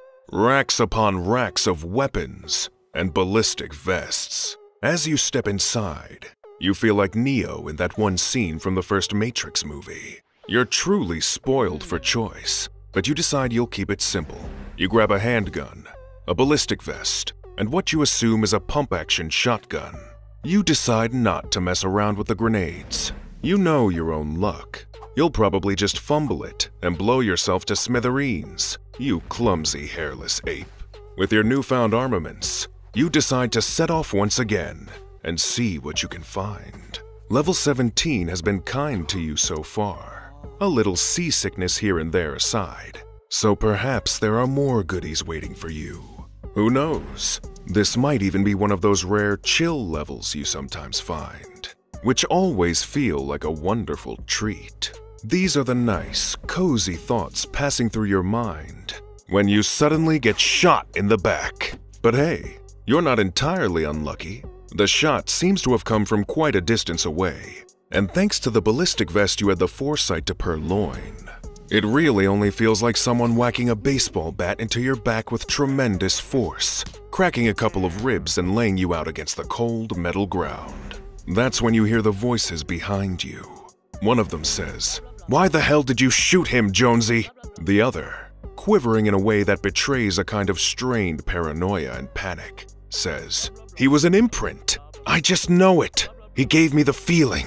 Imprints. That's a new one, you think to yourself, as you desperately try to summon the strength to stand. Despite the sudden and immense pain in your back, you can hear a pair of footsteps getting closer, and hope that whoever these two are, they're not fans of implementing the classic double tap.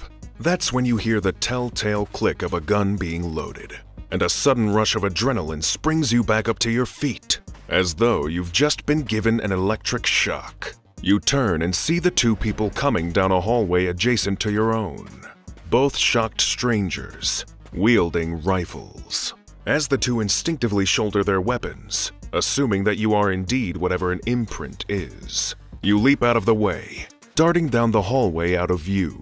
The two strangers waste no time in opening fire. The reports of their rifles are deafening in these tight metal hallways, as are the loud ting-ting-tings of their bullets ricocheting off the walls. You need to get out of here before this pair of paranoid weirdos turns you into ballistic Swiss cheese. You make a sudden turn through a door at the end of the hall and find yourself staring up the shaft of a large metal stairway. It's too late to turn back now. You can hear the distant footsteps of the duo getting closer. All you can do now is start running up the stairs and hope they don't find you. We just have one question. Are you feeling lucky, Explorer? Well, are you? Sorry, we won't load the question, but your two new friends are loading their rifles. So you start sprinting up the stairs as quickly as possible. By the time you're halfway up, the two strangers enter the stairwell below you and begin opening fire, sending a volley of bullets up through the stairs below you. Thankfully, these two are no marksmen, so none of the shots make contact, though some, you may readily admit, get far too close for comfort. You just do what you do best, Explorer. Keep running. Part of you wishes you could just stop and reason with the people chasing you, but you get the sense you're probably past that now. They truly believe you're an imprint, whatever that means, and to be an imprint appears to be a capital offense. Of course, you have the handgun and the shotgun that you picked up, but even in a life-or-death situation, the idea of turning those weapons against actual people sickens you. You've fought off and even killed entities in the Backrooms before, but do you really have it in you to take a human life, even if it means saving your own? But you can't spend too long contemplating ethics, because those two strangers are running up the stairs again. The best you can do is keep moving, and make sure you remain out of their iron sights. So you keep running, darting from hall to hall at random, passing through different doors in hopes of making sure that they lose your scent. This plan ends up paying off, because after a few minutes of frantic evasive tactics, you can no longer hear their footsteps. It seems like you've lost them. Well done, explorer. You take a moment to sit down and breathe heavily as the adrenaline wears off. You feel that dull, throbbing ache in your back again, where the bullet struck your ballistic vest. You're furious at every movie you've ever watched that showed some action hero or super cop shrugging off gunshots with the help of a handy bulletproof vest like it was nothing. In reality, it hurt like hell. Though at least you're still alive, for now. Perhaps some almond water will help ease the pain, if you can find any out here. When you've regained some energy, you rise to your feet again and continue walking down the desolate halls of the carrier. You haven't seen any rooms in a while. No barracks, no engine or maintenance rooms, no supply rooms, not even another armory. Just more of those winding, bleak hallways. Occasionally, you come upon some hallways that look flooded, with busted rivets in the wall letting jets of water spew out of the metal underneath, leaving a shimmering pool on the ground. Your time in the backrooms has taught you that, oftentimes, hideous beasts lurk in the waters. So you make the wise decision to stay away from any hallways that look like they might lead you further into the depths. Really, you're a landlubber at heart, and you're not afraid to admit it. Naturally, when you pass into a new hallway and see a human-shaped figure standing in the far end, you're immediately on guard. You don't intend to make the mistake of your attackers and adopt a shoot first, ask questions later mentality. Instead, you shoulder your shotgun and carefully approach. You even call out, "Hey, I don't want any trouble. I'm human, just like you. I just want to talk." You wish you'd been treated with the same courtesy. But as you get closer, you get the vague sense that something is wrong. For starters, isn't it peculiar that this stranger hasn't reacted yet? The Backrooms trains you to be cautious and jumpy, especially if something new suddenly approaches you from behind. Could this be a faceling that's wandered into level 17? No, a faceling still would have reacted to your voice. And how come you're the one with the 2 guns and the ballistic vest, but you're also the one feeling nervous this time? It doesn't make sense. Then, the stranger turns, and your body is suddenly awash in icy dread. This isn't a human. They look almost like one, but you know, deep down in your bones, that this entity is the furthest thing from human. You feel like you're surrounded by long, clawed hands, piercing your skin with their fingernails. You're wise enough to follow your intuition and avoid looking at the entity's face. Little did you know, if you'd made eye contact, it probably would have spelled death for you. We suppose you're not that unlucky after all. This almost human entity is an imprint, the same creature those 2 gun-toting, trigger-happy strangers thought you were earlier. And who could blame them for being cautious? Well, you could, considering they almost killed you. But it's understandable that an encounter with an imprint, and their inherent dread-inducing properties, would leave a person a little shaky. They were lucky that, like you, they didn't look directly into the eyes of one of these creatures. If that happens and you're fortunate, you'll be rendered unconscious for several hours. If you're less fortunate, gazing into the eyes of an imprint is a one-way ticket to instant brain death. Imprints, as far as we're aware, are flawed copies of people who previously wandered level 17. We don't know what exactly causes them to exist, but we do know it's best to avoid them at all costs. So you make the sensible decision and hightail it in the other direction until those feelings of unease wear off.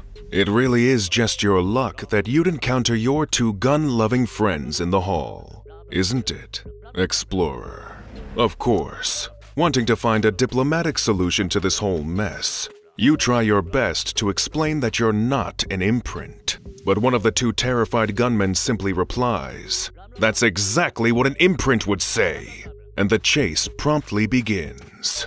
Now, though, at the end of your tether, you're seriously considering just shooting these guys and being done with it. But that isn't what you do. Instead, you keep running. From hallway to hallway, from stairwell to stairwell, always going up and knowing those two paranoid maniacs are hot on your heels. You keep running until you find yourself in a decidedly different room. Some kind of viewing deck, with large windows leading to the outside, each one letting in these strange, shimmering shafts of light.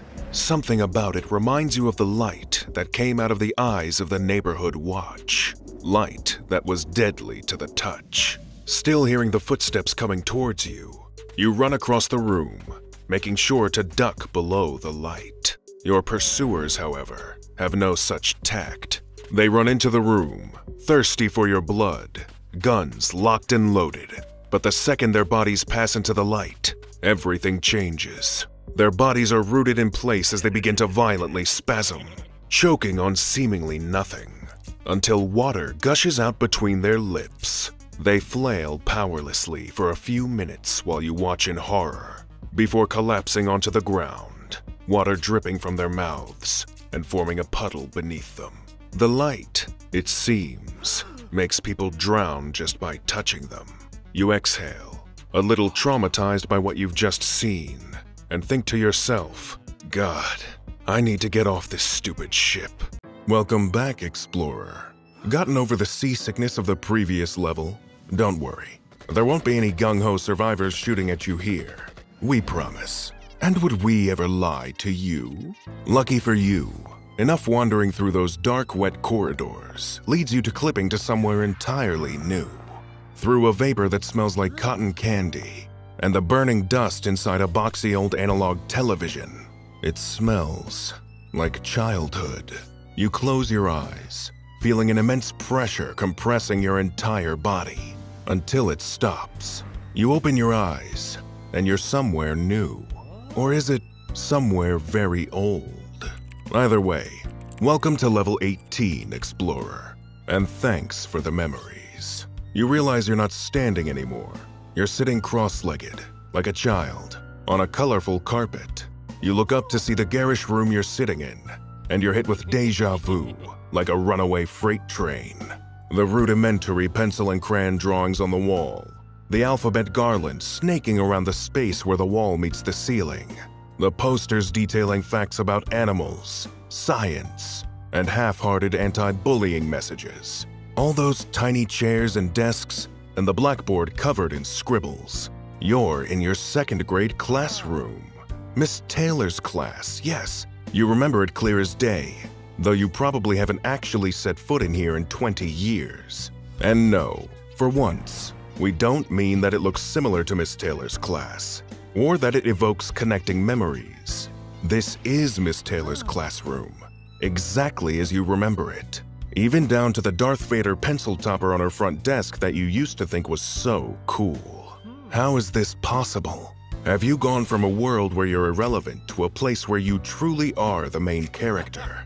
If this world is drawing directly from your memories. Okay, well, hold your horses a little there. I'm afraid it isn't that grandiose. Level 18 is a little more metaphysical than many of the previous levels.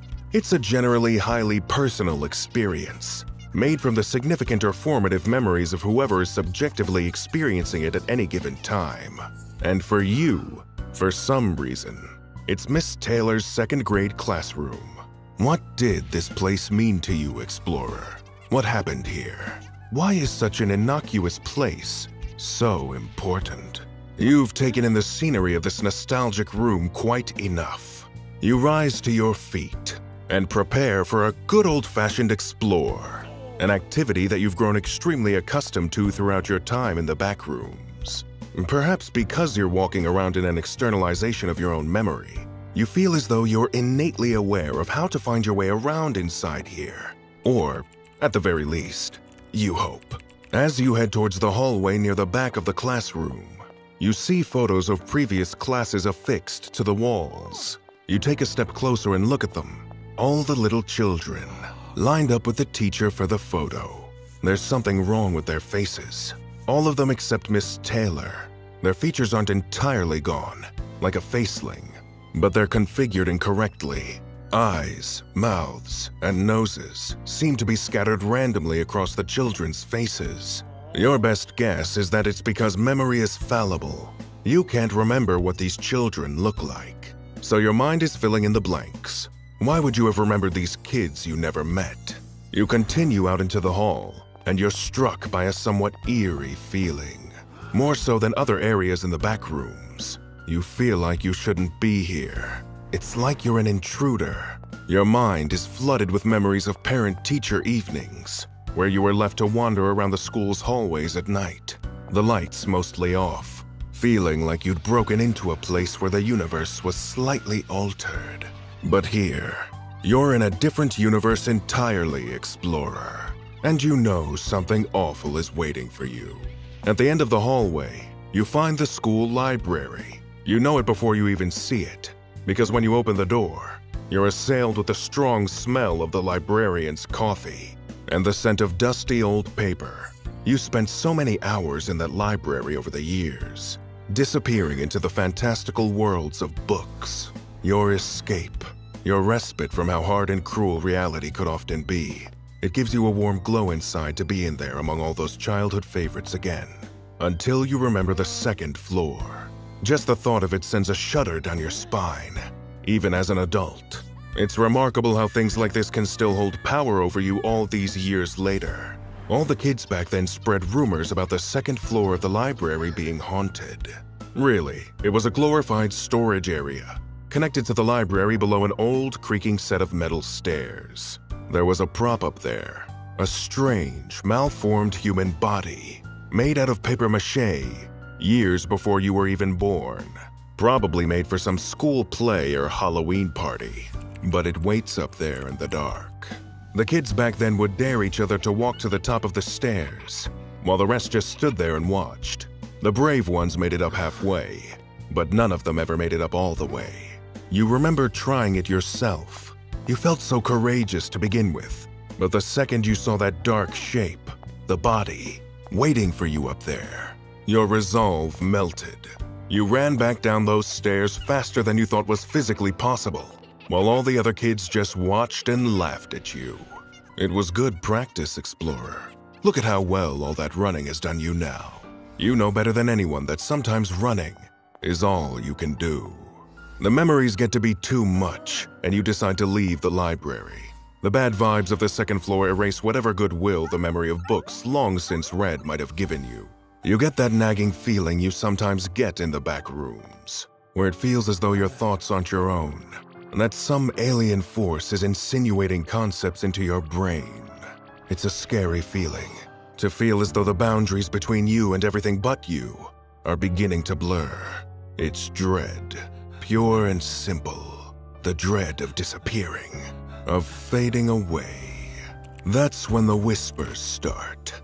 As you walk down the long school halls, trying to remember the way out, cruel whispers begin to invade your mind.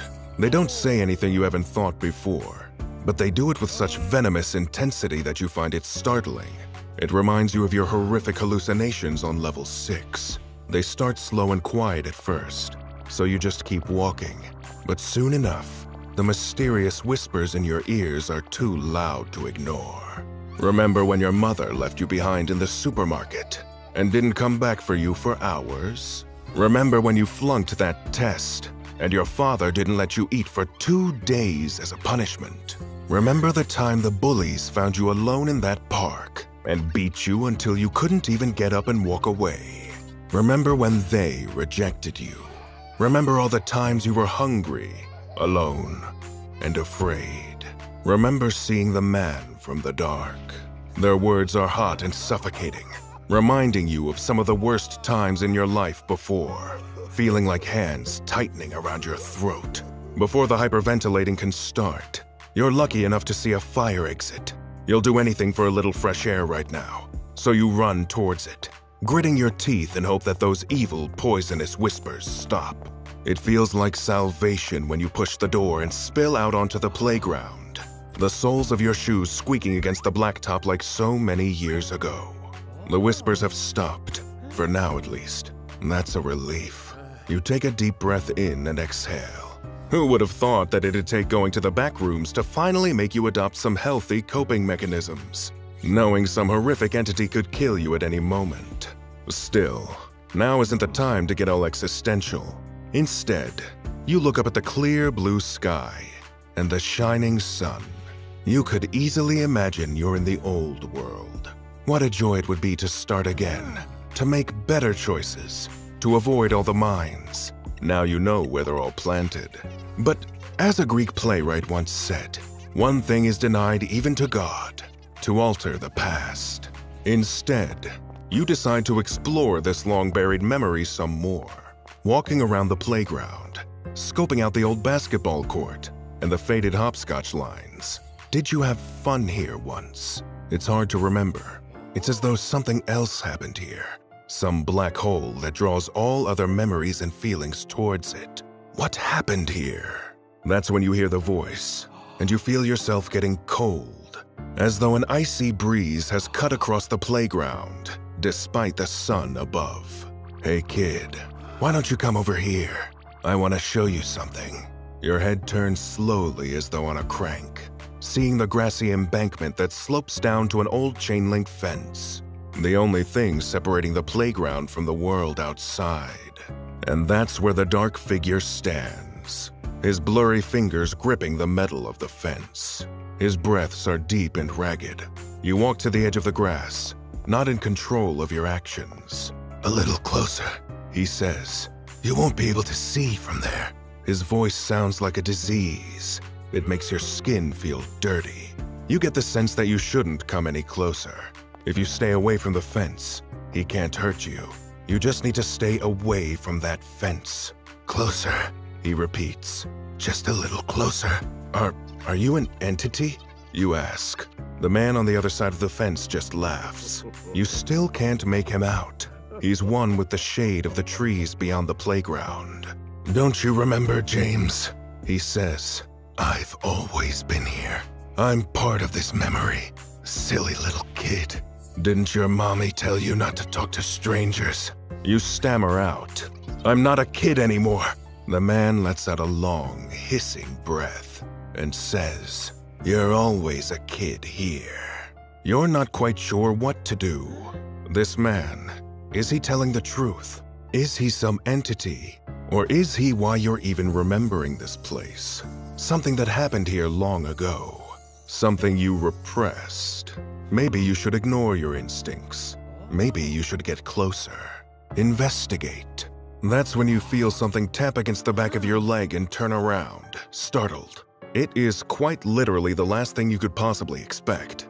A pink plush dinosaur, teetering on a pair of awkward legs, smiling at you with shiny black plastic eyes. It's one of the cutest things you've ever seen.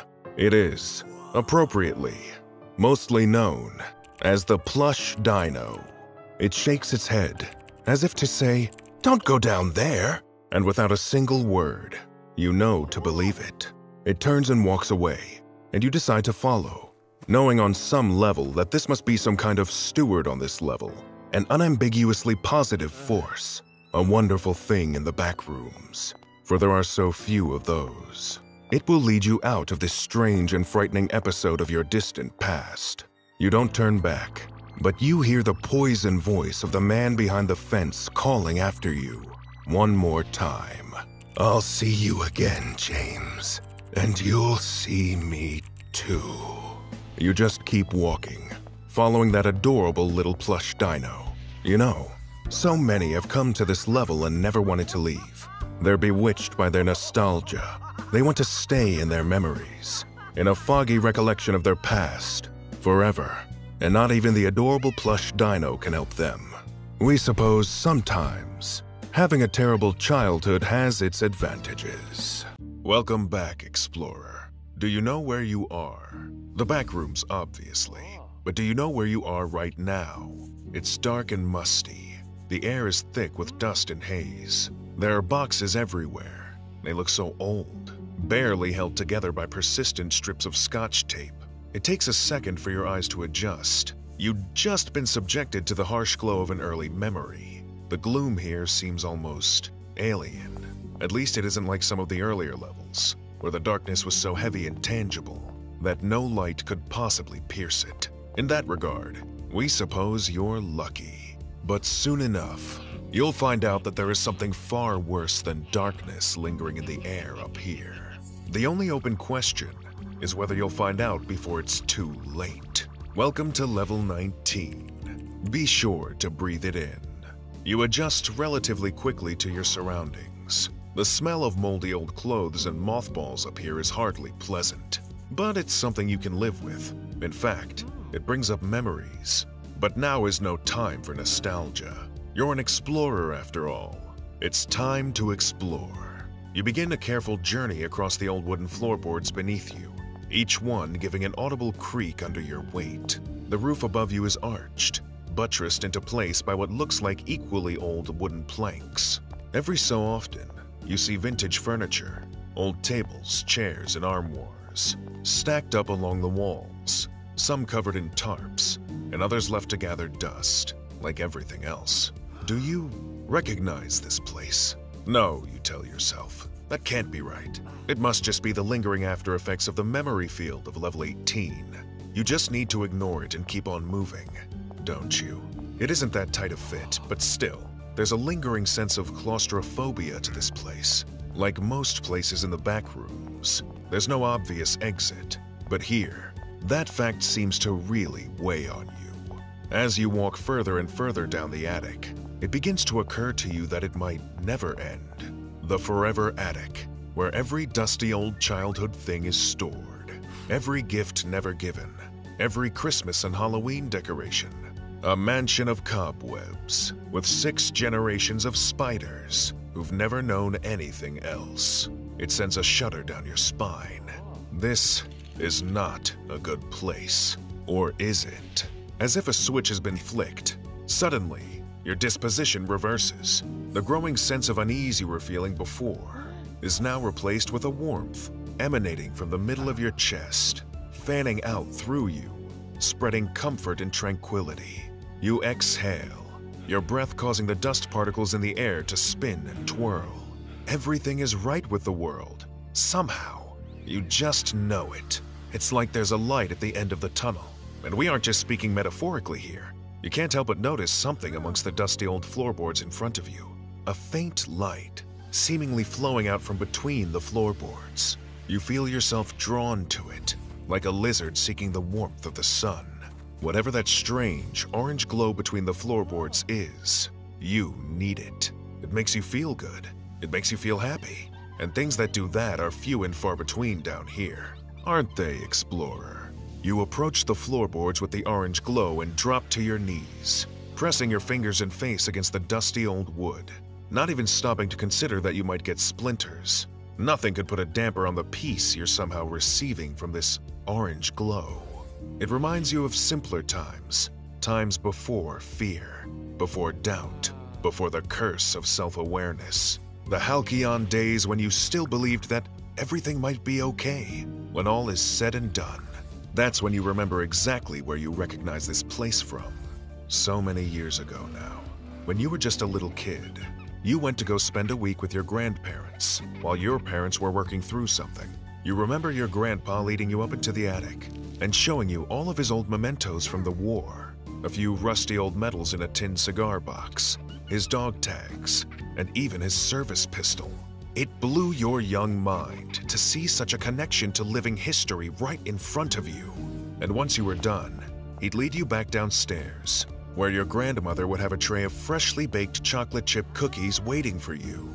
Just thinking about it makes a warm, contented smile spread over your face. But you're pulled from your blissful trance by a familiar sound, your stomach growling. Suddenly it dawns on you that it's been a long, long time since you've eaten anything. And you'd better rectify that very soon if you don't want your journey in the Backrooms to end before you hit level 20. That would just be humiliating, don't you think? You rise shakily to your feet, not exactly eager to leave behind the comforts that the orange glow under the floorboards provides. Sometimes comfort needs to take a back seat to the bare necessities. You continue trudging down the length of the infinite attic, the floorboards once again giving their telltale creak underneath your alien footsteps. There are boxes everywhere. Surely one of these boxes contains something safe for you to eat. There's a nagging pain in your stomach that feels almost unbearable now. How is it possible that you didn't notice this feeling before? Was the orange glow that enrapturing? Hungry, hurting, and impatient, you grab the nearest box and tear it open. It's full of Christmas ornaments, porcelain baubles, and tiny ceramic Santas with fading paint, garlanded by garish vines of tinsel. Nothing of use here. But what if there's something tasty underneath? You grab a bauble, clearly not thinking straight, and stare into the box, only to see more baubles underneath. In a state of mild delirium, you let the bauble in the box fall to the ground. The box itself clatters, but the bauble, strangely, does not. In fact, the second it makes contact with the floorboards, it doesn't shatter. It simply crumbles silently into dust. If you were in a better state of mind, that's the kind of thing you might notice. But right now, all you're focused on doing is getting yourself some grub. You search box after box, only to be disappointed again and again. Christmas decorations, Halloween decorations, dusty old knickknacks that even a thrift store would turn down. You feel like a child blowing their parents' money on endless mobile game loot boxes, only to get a dud every time. Except rather than just having to face up to a very angry mom and dad with a devastated credit card, you feel like your guts are tying themselves into knots. Food, food, food. It has to be somewhere in here. You need it. And eventually, you do indeed get lucky. You find a dusty old chest, the kind a cliched pirate might bury his treasure inside, and you pop open the latches. Within, there's a smorgasbord of delicious treats, somehow perfectly preserved. There are crisp fruits and vegetables, neatly cut sandwiches, and delicious freshly baked cookies, just like the ones your grandma used to make. It seems too good to be true, and it wouldn't be the first time something in the Backrooms tried to get you with a classic honey trap. But you're too hungry and delirious to even mind. All that matters to you right now is finally getting to eat. You reach in and grab handfuls of food, ready to stuff your face, when something horrifying happens. The second you remove the food from the confines of the box, it begins to decay rapidly. In a matter of seconds, it becomes a breeding ground for some unidentified furry mold. Seconds later, it's falling apart in your hand and dripping to the floor in unpleasant brown globs, which soon fizzle away into nothingness. It's like watching weeks of rotting take place in less than a minute, just like the bauble that practically dematerialized before your eyes earlier. Turns out, this place is even more inhospitable than you first imagined. But I'm sorry to say, Explorer, your pain is just getting started here.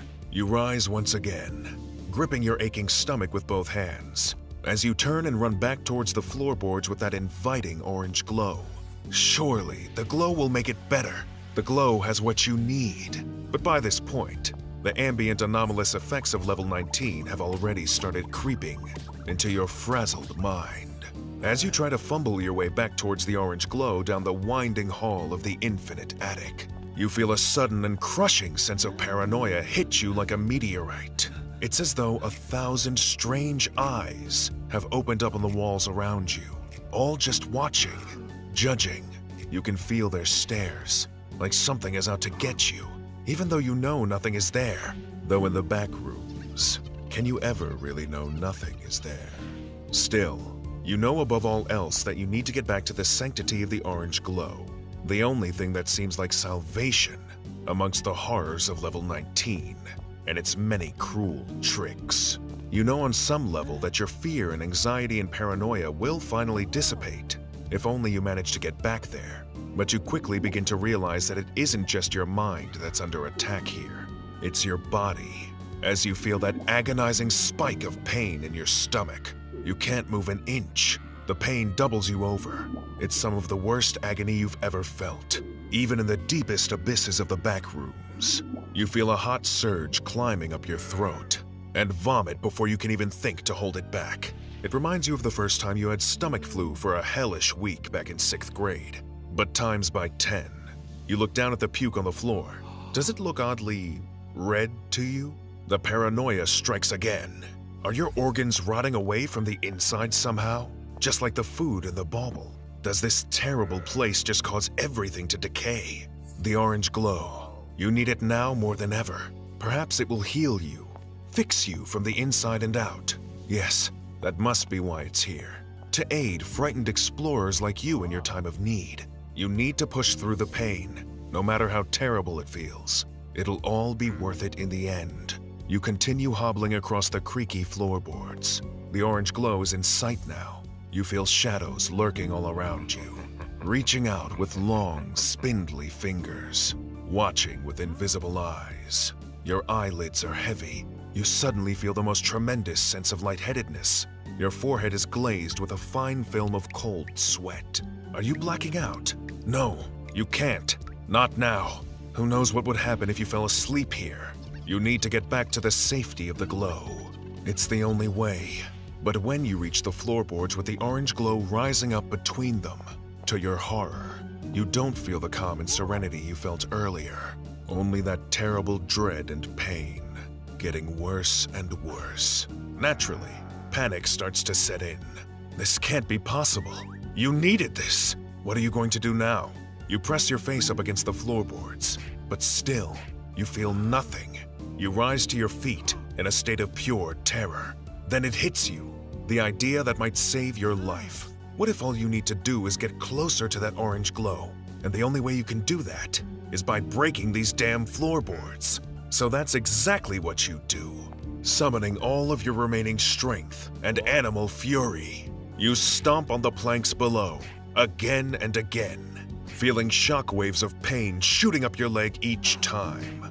But you don't stop. You don't give up. You just keep stomping and stomping and stomping until you hear the wood start to crack and splinter. The floor gives way beneath you and you fall, but not into the orange glow. You just so happen to find a direct route to level 20, and all it took was a little attic vandalism. Who knew? You got lucky this time, explorer. Next time, it won't be so easy. Want to stay tuned for the next exciting exploration into the Backrooms as we delve deeper and deeper into this liminal abyss? Be sure to subscribe to the Backrooms Explained and turn on notifications so you never miss another expedition. Now go check out level 20, Warehouse, for more exercises into Backrooms terror.